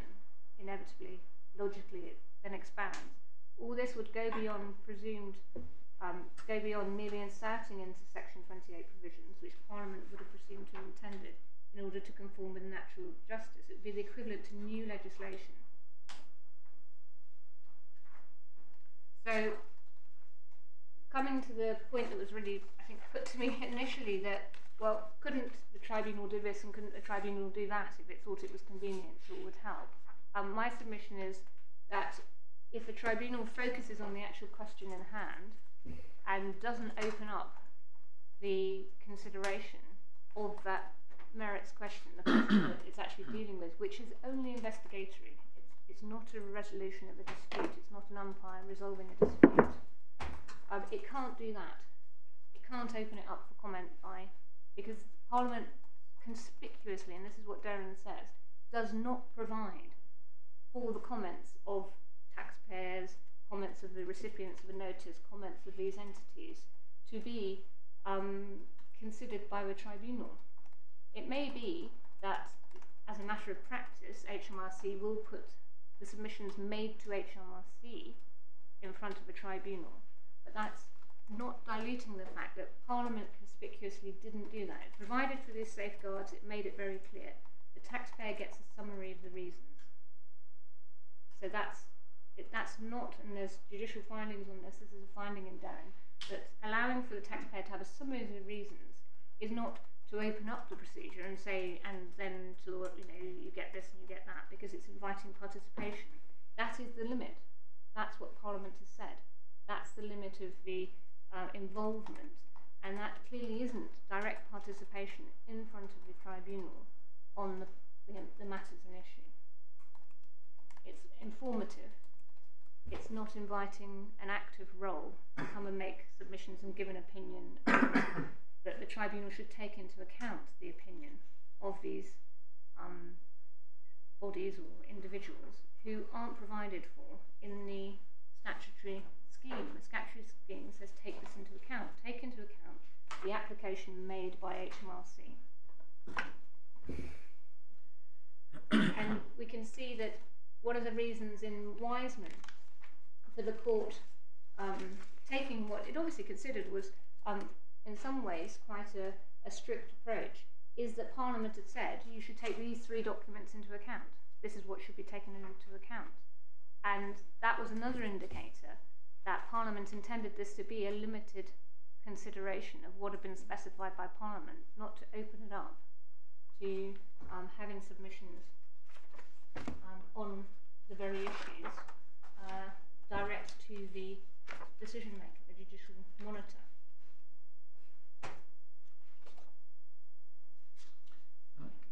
Can I just take you back to the definition of the parties? Yes. In the rules at tab 2, page 60. It's really a footnote to my Lord's question earlier, so just so I can be completely clear about your position. Do you have the interpretation provision in Rule 1? Yes. Yeah. Appellant means A, the person who starts proceedings. And one of the ways in which you could start proceedings is by making an originating application. Or, there's a catch-all phrase, otherwise. So, it looks as if HMRC, when they make this kind of approval application, are certainly starting proceedings. Yes. And if I say anything you don't agree with, please correct me. Right? So it looks as if they do fall within the definition of appellant there. Then, over the page, party means a person who is an appellant in proceedings before the tribunal, so fine. HMRC are a party to this kind of proceedings. But then we get the phrase respondent means 2, in proceedings brought by HMRC alone, a person against whom the proceedings are brought, or to whom the proceedings relate. Now, in the context of this kind of application, do you submit that that has any relevance, or is it completely irrelevant? I very clearly dispute my learned friend's approach, which is he accepts, I think, that it can't be against whom the proceedings are brought, because there's no one against whom these proceedings are brought. Well, it might be said that the third party, the subject of the application, is the query. Yes, I mean, as my lady indicated, it may be that the third party is entirely indifferent, as it were, and that it's the press of the button for them, and there's no problem. It may be a third party's more concerned. But just, sorry to divert very slightly, but usually the concerns of third parties are about onerousness, and what tends to happen is the application is slimmed down. It's not normally going to the merits of whether or not the information is reasonably required. It's more about the tribunal might redraft, as sometimes happens, the terms of the notice to take out things that are poorly expressed, and that's usually the idea that it's too poorly, it's too diffuse for them to actually operate, and they need something more precise. So they may have something to say, but it's not necessarily against the notice. It might be something about the terms of notice. Fine, but what about the phrase "to whom the proceedings relate"? Why is that not broad enough to encompass both the third party, the subject of the notice, and the taxpayer? Well, as my submission is, it really has to be, it depends what you mean by the proceedings relate, because if it's, is it to whom the information relates, is that why the proceedings relate to you, because you have a connection through the information that the notice is concerned with, in which case, as I say, that's all those offshore companies and all the people who probably don't know anything about because Parliament hasn't said you have to serve the reasons on anyone other than the taxpayer, as it were. So if those persons are parties under the parliamentary statutory scheme, there just is no role for them. They're not. So it's very odd to have a party who has no connection to the proceedings. Yes, but the point is, why isn't the taxpayer a person to whom the proceedings relate, even though the information is being sought from a third party? Because the information might relate to the taxpayer, but the question of whether the information is reasonably required isn't something that relates to the taxpayer. The taxpayer statute does not provide. Well, is a more succinct way of putting it that the information may relate to the taxpayer, but the proceedings don't? Yes, because the proceedings are about the question of whether the information is reasonably required. And and the proceedings are HMRC's application for approval of their investigation notice. And it may be that the taxpayer has an opinion or doesn't on whether the information is reasonably required. But don't worry about the taxpayer's opinion. Well, that's not really the point. The point is, the point against you would be that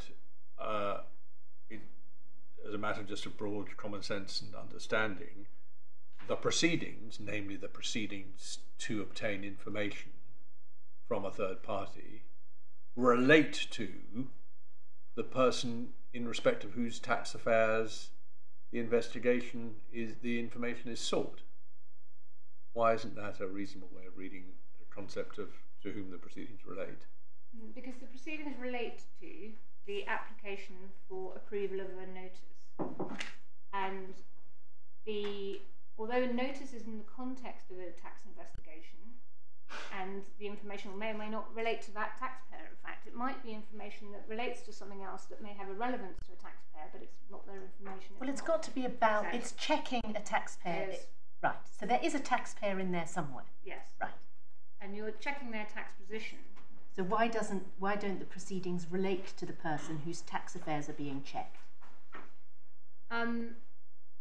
Well, they relate indirectly in the sense that the reason for wanting the information ultimately is for an investigation, and the investigation is for checking the taxpayers. So there's that connection, but it's not.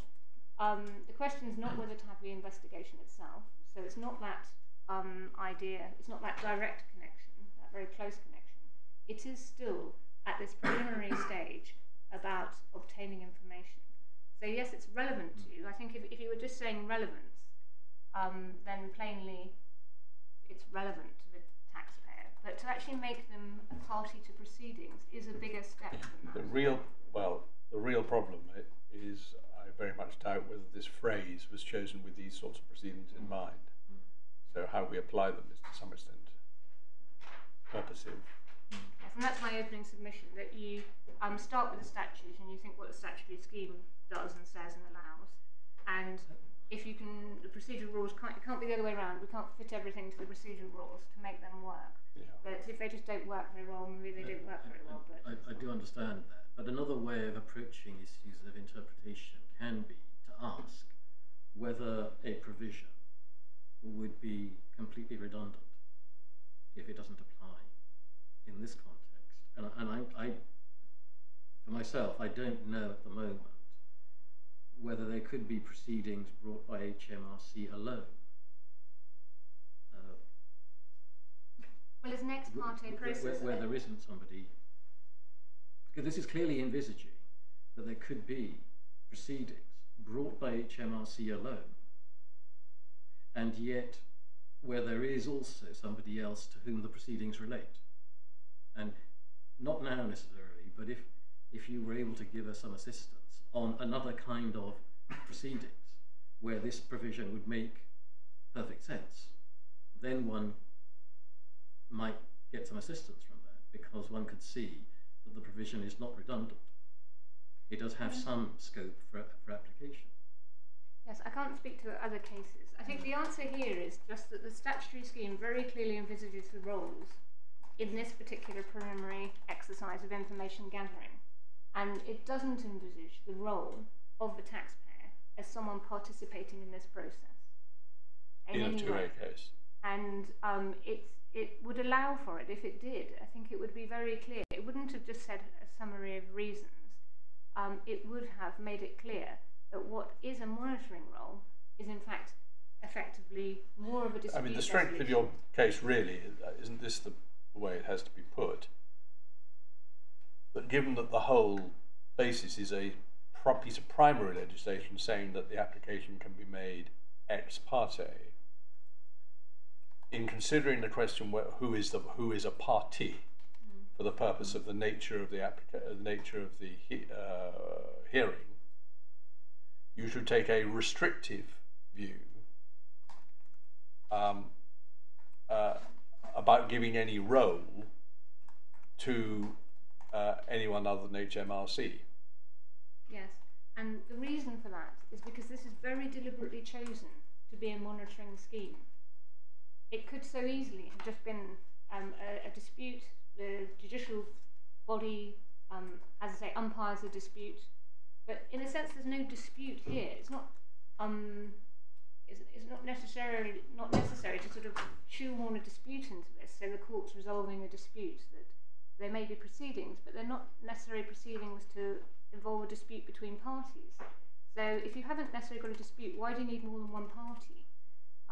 That what's happening is that you're sort of changing the whole nature of it in order to fit into the words of the procedural rules, and my submission is they just don't fit for that. Do you think, forgive me, do you also say, as is very conventional, you always interpret legislation as a whole? Yes. And harmoniously, and therefore do you say that we can get some guidance from Rule 19? Yes. Which makes, on your submission, it makes perfect sense, as I understand it, that this is a case or matter which is to be determined without notice to all the involved. You say that language perfectly fits what's envisaged in a Schedule 36 application, and therefore any other provision in these rules permitting a respondent to participate in the proceedings does not apply. Yes, my lord, my only caveat, I don't want to be refusing gift horses here, but my only caveat is that it talks about a respondent there.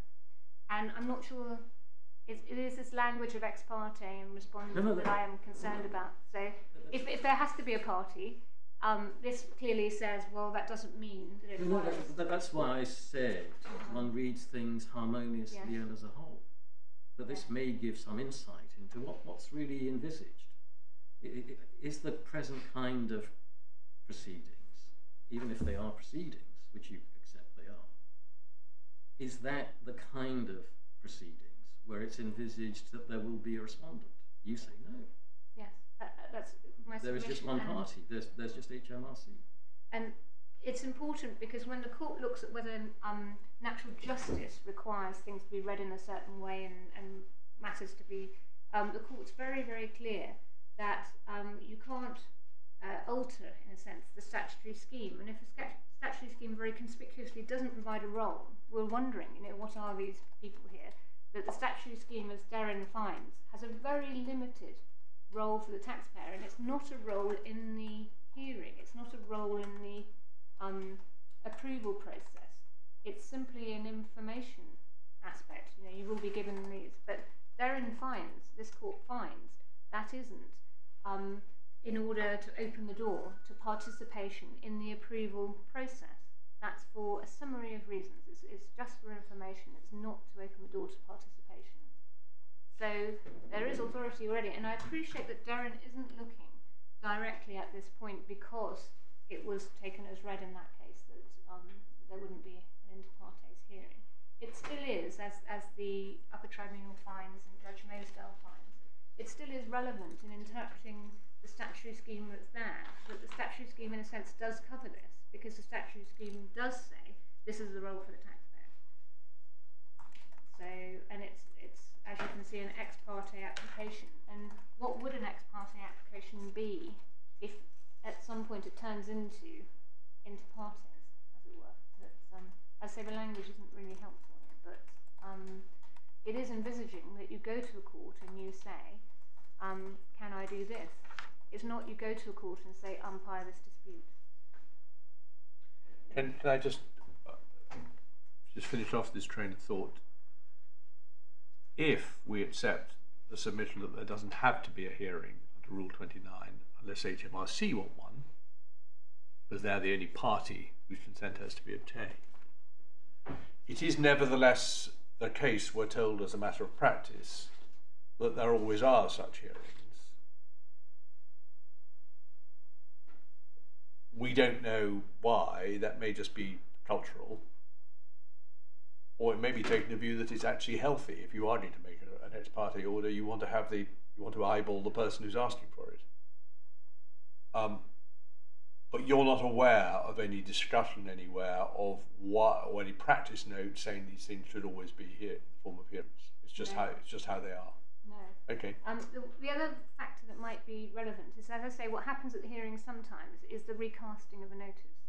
So the judge says, I'm not going to approve this, but if you take that bit out, take that bit, and so it is an interactive process. Don't get me wrong, speaking for myself, I can see every reason for having a face-to-face encounter to avoid all these ambiguous terms. But I still think it's helpful to the analysis, particularly perhaps on the open justice side, to know whether this is something which actually has to be a hearing at all. Yes, well, as I say, the language is where the problems, or where all the well, submissions, thank you. That's helpful. Where the submissions on all the points come from. Because if it isn't a hearing, then, as my lord indicates, you're not worrying if it's oral, inter partes, or all those questions. And if it's not a hearing, then the open justice aspects of it don't. For open justice, of course, I don't know about the time, but for open justice, of course, it needs to be a dispute resolution in my submission. It's not, I think we can't limit it too much by saying at what stage of the proceedings and what have you, but the whole point is the judge is resolving a dispute, and that's where do you get that from the rules? Well, that's the general tenor of the, put it the other way, if that's not very clear, put it the other way, that if it's a purely private sort of matter that doesn't involve something that the public's going to be sort of engaged with, then can we just have a look at the rules, please? Because that may not be the end point, but it's certainly the start point. Yes. Rules 30, 31 and 32 on page 77 really govern this. First of all, I think we can derive from these provisions that here the word hearing is clearly being used to mean an oral hearing, because a judge sitting in their room considering a file, it is not something that you're going to say this is a hearing which must be held in public. Yes. That's ludicrous. So first of all, I think we can agree about that. But the question I really have for you is this: why doesn't Rule 32 set out the starting point that, subject to the following paragraphs, all hearings must be held in public? If the HMRC application is being considered at a hearing, why does that not have to be, at least as a starting point, held in public? Clearly, the Upper Tribunal consider, it may not have got the wording right and the reasons for the decision, etc., etc. So I'll come to the sort of technical point of this Upper Tribunal decision in a minute. But there is a difference between the first-tier tribunal and the Upper Tribunal on this, in the sense that the first-tier tribunal consider that because of the nature of the hearing, inherently there isn't jurisdiction to hold it in public because it's a monitoring role and that it flows from the nature of the hearing. The Upper Tribunal have taken the position that yes, it is a hearing of that nature, and so in principle it can be in public. And so they may not have got the wording right in this particular case, but it probably would be the situation, if you accept that premise, that these are the matters that the tribunal would be considering as to whether it should be in public or private. And because of the, you can actually see when they give their reasons normally that it's the E, the privacy aspect, and C, which there might be a D sometimes, depending on how you define the public interest. There might be cases that involve massive schemes that have a wider effect, and so there may be more. It's not just a public interest in the collection of tax, but something more. And obviously always you consider E anyway, whether it would prejudice the interests of justice. But when you see why the public is to be involved, as it were, you can see that there's always a spectrum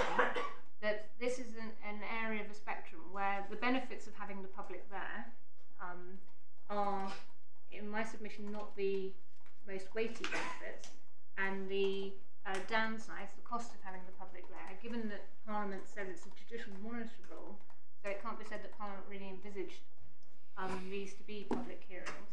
So you're looking at first principles to say, well, why should they be public? Because it's a monitoring role.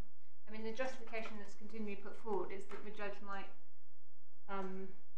not perform his functions appropriately, as it were. It's not so the public can interject at the hearing, it's to have a sort of discipline, that's the way of putting it. Well, and, this is all very familiar stuff, and I understand it all, but it's not what the rules say. If this is a hearing, then there are only certain limited circumstances in which it can't be in public. But the character of the hearing is always for natural justice and for open justice. It's always, these are not rigid rules. Well, they are rigid rules, aren't they? Am I missing something? No, my Lord, there's two different things. There's the rules from the principle, which this reflects the underlying principles, doesn't it? The open justice. Well, it does, but it codifies it into a rule. Yes. So, taking it in stages, clearly the open justice principles themselves are flexible, and so they don't demand a particular rule here, one way or the other. You always look at the context, you always look at the relative interests, as it were, the public interests, the different conflicting interests, and you come to a conclusion. It's very clear there aren't rigid rules on it. Then you look at whether these tribunal rules ought to impose rigidity into it. The Upper Tribunal, as I say, proceeded on the basis that, in principle, you have it here, but that the reasons are, this is the type of hearing where these factors outweigh that first premise. So, we're looking at 32.1, subject to the following paragraphs. All hearings must be held in public. The reason for that is the general principles. So that's where you get the principles in favour of public hearing, and then you can see that the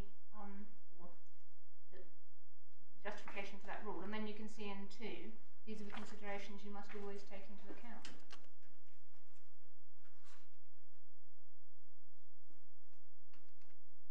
I think that it's considered to be a broad discretion by the tribunal. I don't think that 32.1 is taken to mean that there's a sort of presumption in the rules themselves. That means clearly you have to fall in 32.2 in some way. So it can't be just the whim of the tribunal. The tribunal has to consider relevant considerations, but there's not a constraining provision. And my Lord, what's very important here is the statutory scheme and the high authority, which says that confidentiality is very important here. So if you're not involving the taxpayer because of confidentiality, even though in effect they have more of an interest, the public interest in this sort of making sure the judge does his job in what's a very technical area clearly is something which is not going to be as weighty as in other areas where criminal justice, there are other areas where very clearly there's a public concern, as it were, and a real effect, if that's the way of putting it, in terms of having it in public, that's a beneficial effect. But those arguments in this particular area, given that the statutory scheme ranks confidentiality very highly at this investigative stage. Your submission really amounts, I think, to this, that implicitly, if not expressly, the Upper Tribunal did go through the considerations in Rule 32 and clearly reached a decision that one or more of those factors, like protecting confidentiality of sensitive information, applied here. And it almost goes without saying, you say, because you're going to be dealing with, by definition, confidential affairs of taxpayers, for example. And that is, in fairness, really what they say, that because Derren and these other cases, Morgan Grenfell, have set very strongly that in the context of this statutory scheme, these proceedings, confidentiality is key, a key statutory purpose to maintain confidentiality. That when they're actually looking in that context at this these considerations, it's sort of given as read because Derrin and Morgan Grenfell and the statutory scheme itself says that is key here. So it's always in the context of that being established already that the tribunal is looking at the other factors. In the E case, which is tab 21 in volume 2, another of Judge Mosedale's judgments, she addresses this question about private or not. And page 503, if you have that, Ms. Anderson. Yes, I have it. About halfway down page 503, she's dealing with the subject of privacy. And she says at 78 that it is the invariable practice of this tribunal to direct that Schedule 36 applications are heard in private. She refers back to her own judgment in Ariel. And then she explains, and I think you essentially adopt her reasoning, don't you? Yes, and you also have Ariel in the bundle, Yes, that cross-reference. So, I understand, and it's really going back to my Lord's point, I understand what seems to have developed as the invariable practice of the FTT, and it now seems to be endorsed by the UT, but it's not actually what Rule 32 says, and what Mr. Firth submits is, you've actually, this isn't just verbiage, you've got to go through this reasoning properly, and that you've got to ask yourself the right question. And secondly, he says, I don't know if he's right, but he says, there has to be cogent evidence. You can't just make a sort of generalised assumption that in every Schedule 36 application there's going to have to be a private hearing. What do you say about that? I say, well, this is coming at it from a sort of generalised perspective. It may be that we've got a more processed approach from the tribunal because they have looked at this carefully on many occasions, as it were. So they haven't developed this practice or this approach in abstract. They've actually looked at it in real cases and considered in real cases, well, what is the argument about having this in public? What would be the problems? So what we have here is the product of consideration, and you can see in the bundle they've considered it from first principles. That when it comes to the tribunal in individual cases going through its reasoning, it may be the tribunal could be given guidance to sort of show your workings more, you know, show your, but unless there's really a material error of law, unless, because the tribunal are considering whether to have it in public or private to start off, the very fact they're considering, now, when it said there's no jurisdiction, I can see that's a generalised approach that you know, has to be dealt with. But where what's being said is, well, there's an acceptance that this could be in public. So that's the starting point. But we have Derrin, we have a statutory scheme, we have all this already in the learning. You can see they're cross-referring to the learning. So everybody knows what the competing matters are. So it is in that context appropriate to look at in this individual case, why in this individual case, given that generally the balance falls this way, why in this individual case should the balance fall the other way? Why should it be? Yes, And I see in my submission, as I say, they might be better to recite their workings, but they use cross-referencing to the other decisions as almost the working in terms of the general scheme of it, and then they look at it on the individual case and say, why in this case? Right, thank you. So, and this particular taxpayer is in some ways unusual, these taxpayers, because normally the taxpayer doesn't want it in public. So it's actually normally a situation where they're not the interest, the sort of interest in open justice, as it were, is not something that's being pressed by those involved. It is just the sort of general principles from the sort of jurisprudence. Would the whole purpose of it being ex parte be defeated if the hearing were in public and people could attend and tell the taxpayer all that was said by the inspector, or the officer rather, My lady, to the judge? My lady, my submission would be yes. I think my learned friend would say there's a difference between attending and participating, and that... I'm asking about attending and hearing what the officer might have to say to the judge in response to questions from the judge about the requirement for particular documents or information.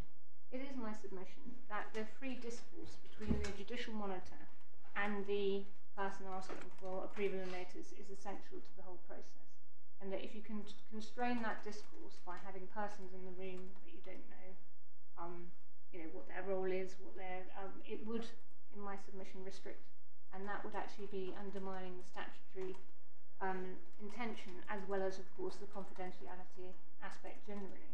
So it would affect the proceedings and how well you can monitor, and it would also mean that it's much harder to maintain confidentiality.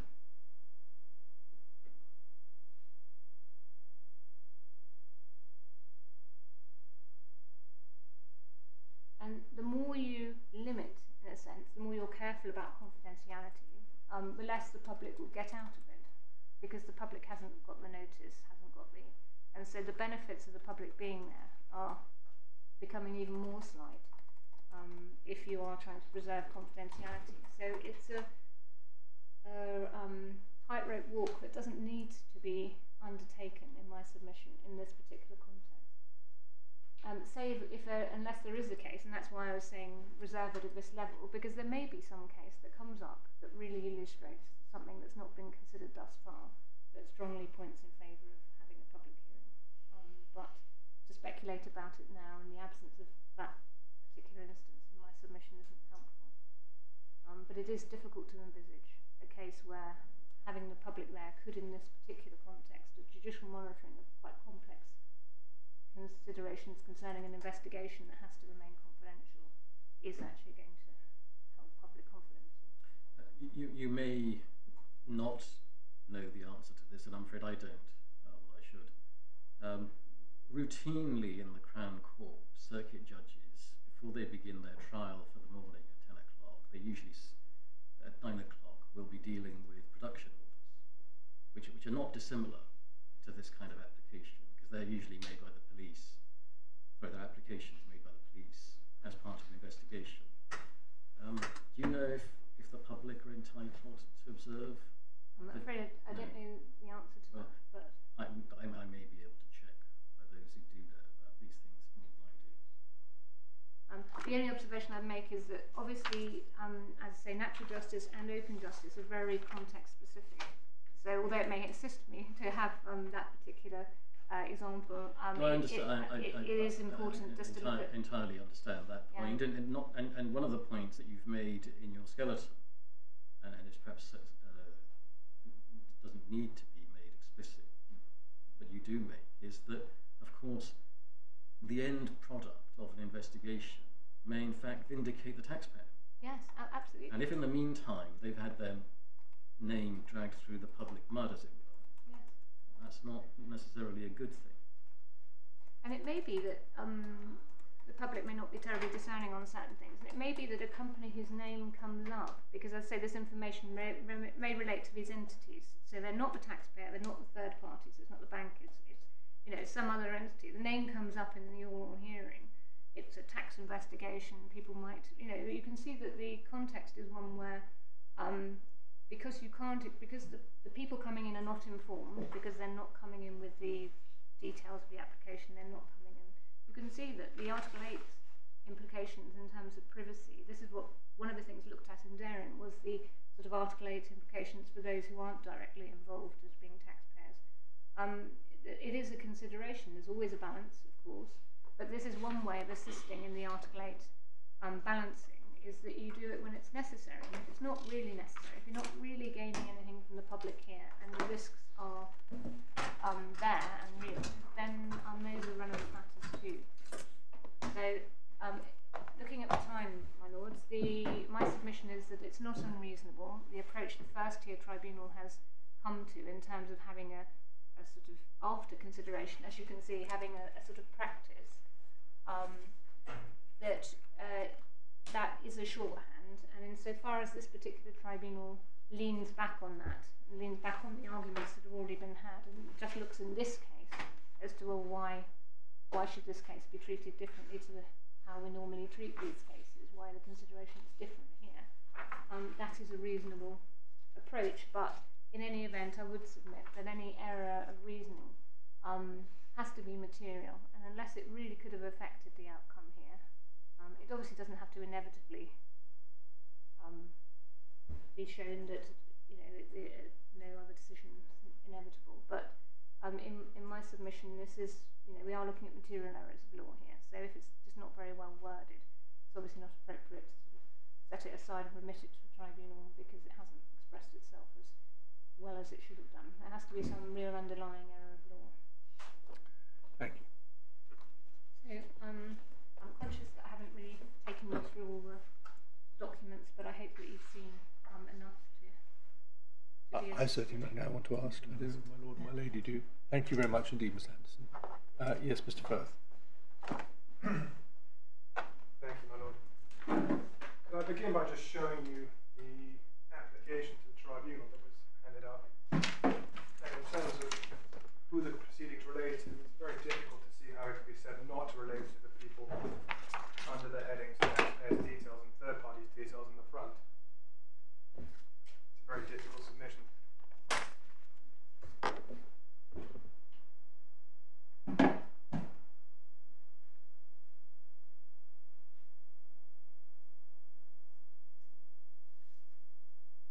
So it relates, you say it relates, in the case of a third party notice, to both the taxpayer and the third party.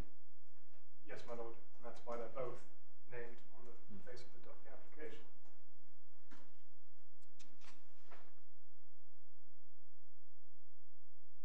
Yep. Second, I think my learner friend appreciated this point, but if you were to say that, well, maybe they're not a respondent, then Rule 19 wouldn't be engaged, because Rule 19 applies to the respondent. Yes. So that's another indication that somebody, where a hearing is to be determined without notice to a person, doesn't stop them being a party or a respondent. Because they're a party, because they're a respondent, that Rule 19 can bite in the first place.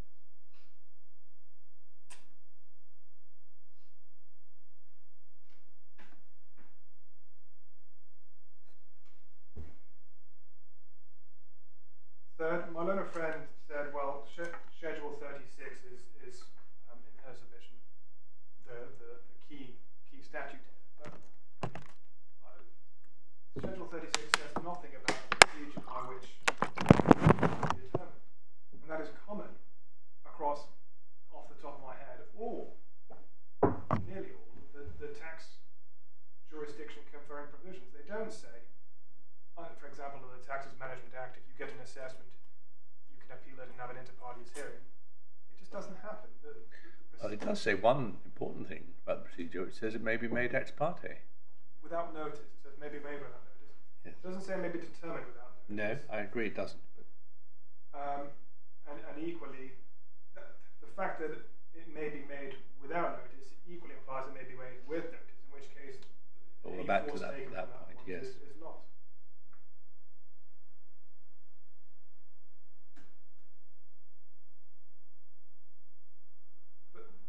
The thrust of my learned friend's submissions is not based on the words of Schedule 36, but the gloss that's been placed on the Schedule 36, the interpretation of what Parliament's trying to achieve here. So I submit this court shouldn't confuse what has been said in Schedule 36 with the court's interpretation of the general purpose of Schedule 36. So I accept in Darren, this court said, well, the general purpose is a judicial monitoring law. Fine, I accept that.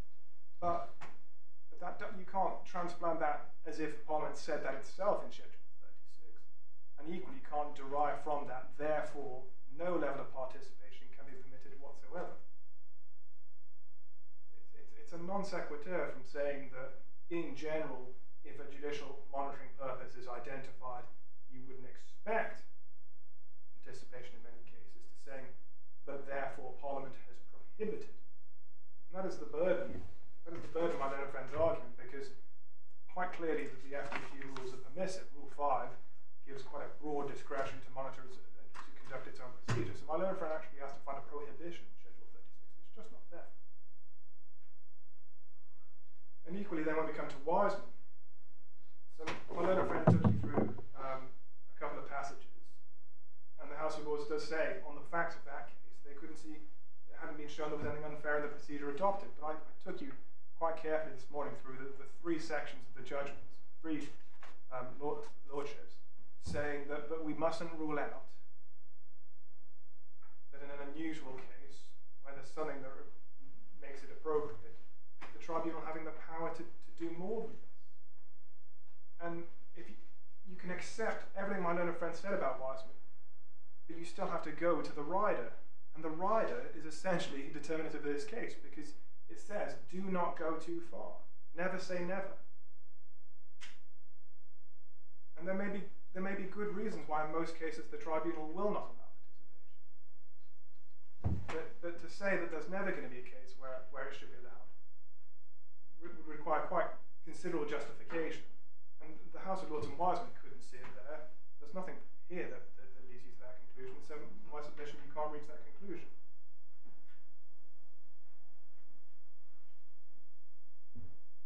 And my learned friend had a number of threads weaving through her submissions as to why it would be inappropriate.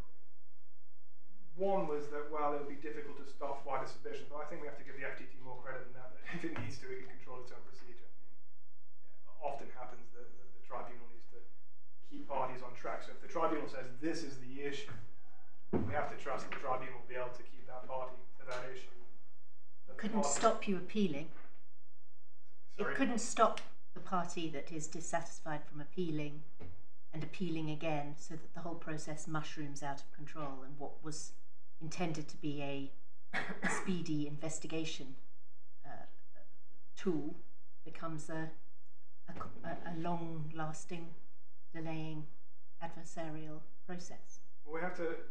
My point was, I think, slightly different. I was responding to. Well, you're talking about controlling the procedure during the hearing. So my learned friend said, if you let someone turn up and say they can comment on a particular part of the case, how do you stop them going wider than that? And my simple submission was that, well, you can trust the tribunal, and usually the parties that they'll be that sensible. My lady's point is, I think, slightly different. That if you have a power to permit some level of participation, what do you do about frivolous appeals? Not necessarily even frivolous, but appeals. A party saying, in order to effectively participate, I want disclosure, for instance, of the actual application, and I want to see the statement of the officer in advance, and then there's an appeal against that, the refusal of those applications, and so it mushrooms. That's really what I'm saying to you. Excuse me. It builds on what Ms. Anderson said.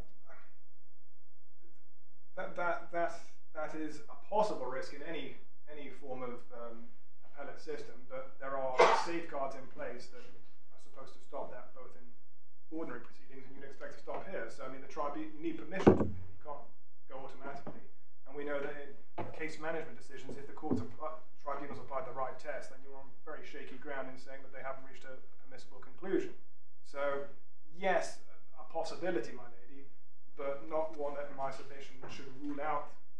And equally, if I go back to Wiseman and the House of Lords, I mean, they there identify a power. Now, it must be true there that you could apply, they exercise that power and you get refused it and you can try and appeal it. So the possibility of people challenging a decision, yes it exists, but in my submission can't govern the interpretation of the system.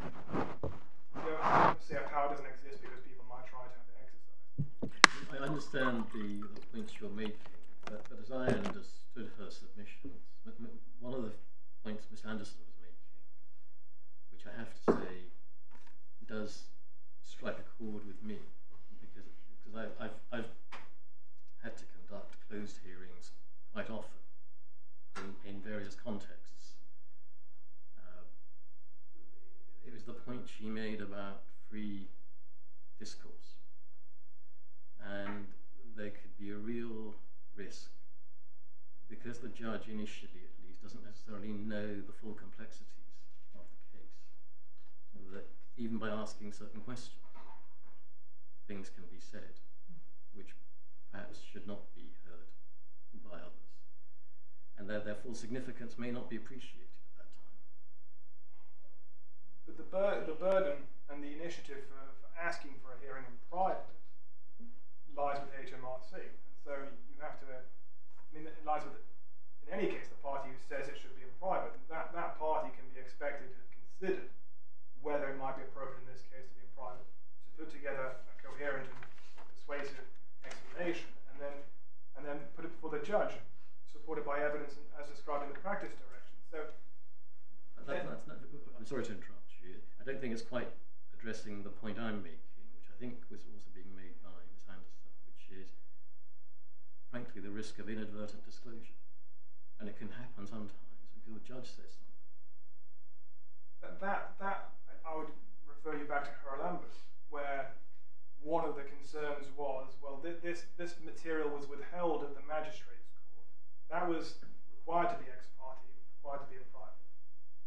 Now we're in the judicial review court, testing whether that was a legal decision to grant a warrant. No dispute that it's an inter partes hearing.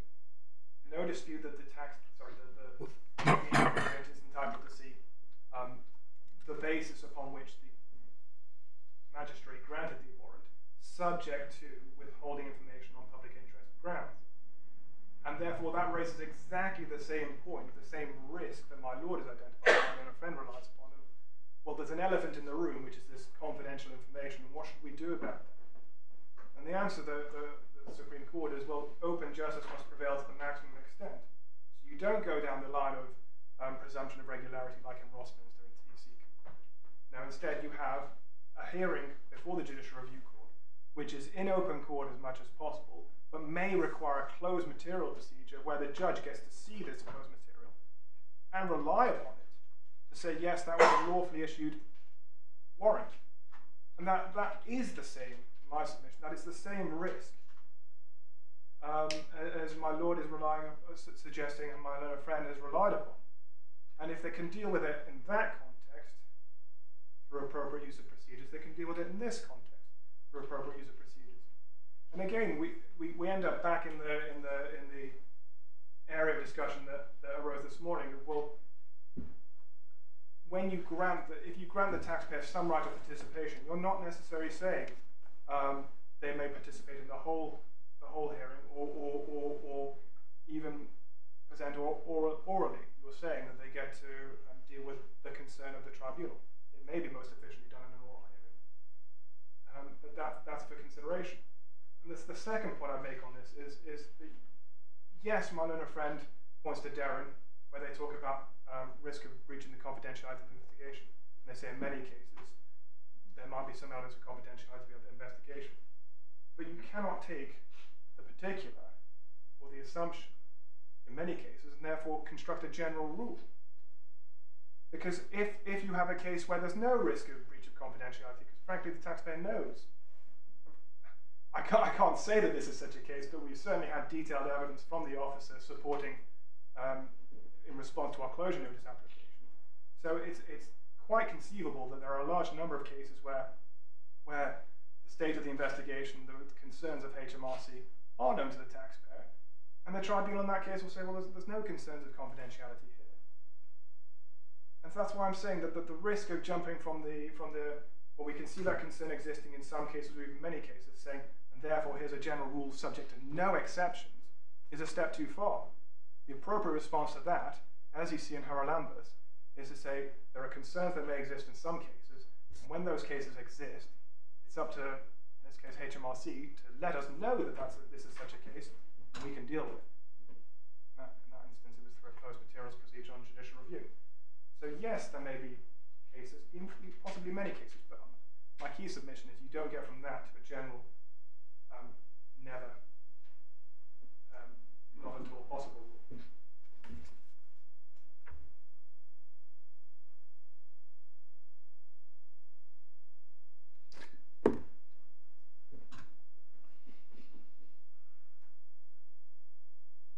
One point I did want to mention to court, hearing is defined in Rule 1, so there was a discussion about what hearing means. It means thank you. I hadn't spotted that.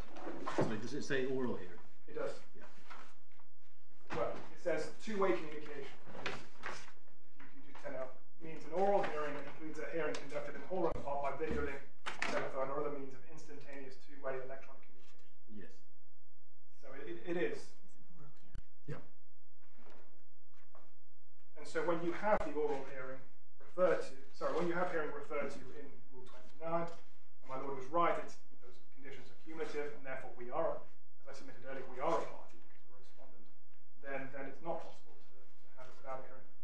practice there is a hearing. I mean, my learned friend can try and sort of put a spin on it, well, it's more of an interrogation or something like that, but in the terminology, the rules, it's clearly a hearing. And that brings you then into Rule 32. And I urge caution on the court here, because my learned friend's arguments are obviously directed at this case and what HMRC is seeking to achieve here, but Rule 32 applies in all tax cases. And the learning from those tax cases, there's a decision in the Authorities Fund Rule D, it's a tab 18, is clear that the approach is as set out in the practice direction. And so there's a risk if you dilute, or were to consider diluting Rule 32 for this case, where does it end? What about a closure notice here? What about other sorts of proceedings? And the point about open justice is my learned friend hasn't provided you with any authority to say it's sort of an a la carte menu, you sort of have a think in this particular case, should we apply the rules with full vigour? In my submission, no. Open justice is fundamental. The Supreme Court said it in Haralambus. It's there on the face of the practice direction, which is actually concerned with applications for interlocutory injunctions in case to restrain publication of confidential other material that shouldn't see the light of day. So it's a situation where there may be lots of private interest in having a private hearing, but nevertheless the full force of open justice applies there. And in my respectful submission, the full force of open justice applies in these sorts of cases. And it is not good enough, it is not right that there can be some sort of presumption overriding the practice direction, which is based on lots of case law. And it's not right that HMRC, if they want a private hearing, can sidestep the need to justify it in a particular case and justify that nothing less than a private hearing would do. And that's where we seem to have ended up, because as a matter of course these are held in private. As a matter of course HMRC don't provide any justification or evidence. That's not a criticism of HMRC in this case, it's just the way that things are being conducted, it seems. But once we're in Rule 32, and I think it's agreed that we are in Rule 32, that applies across the full first-tier tax tribunal. As I said this morning, private confidential taxpayer details are routinely aired in public in that tax tribunal, things that lots of my clients, lots of my learned friends' clients would prefer not to see the light of day. But that's just the consequence of open justice, that if you have a tribunal system, you have Rule 32, you have open justice, and unless you can prove that nothing less than exclusion of the public is necessary, they must be allowed in. And to say, well, they won't get much from it, has never been accepted as a good enough reason to say, well, the public couldn't possibly understand technical points of tax law, couldn't possibly understand technical points of Schedule 36. It's never been accepted as a good enough reason. It's not for the courts to second guess the public's interest. You start from a very strong presumption and see what cogent evidence you have.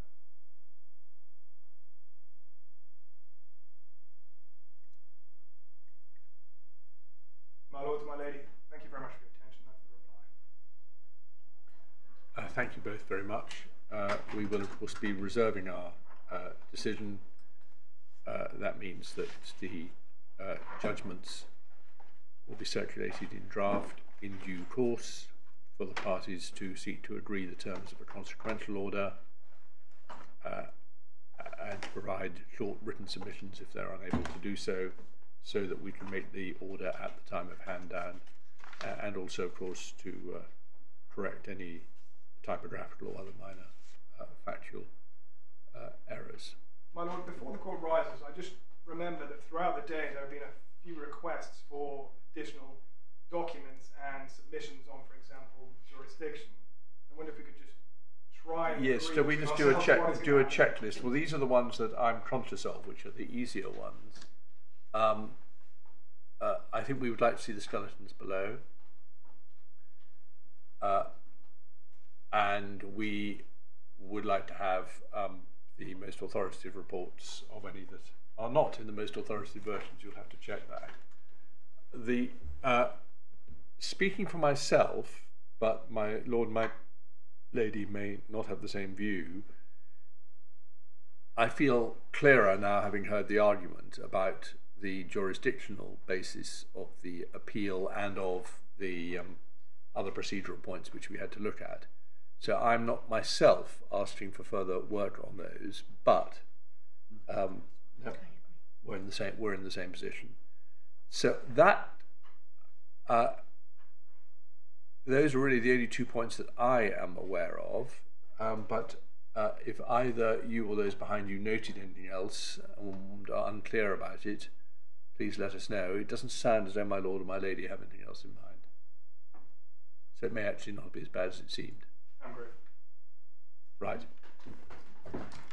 Ayes.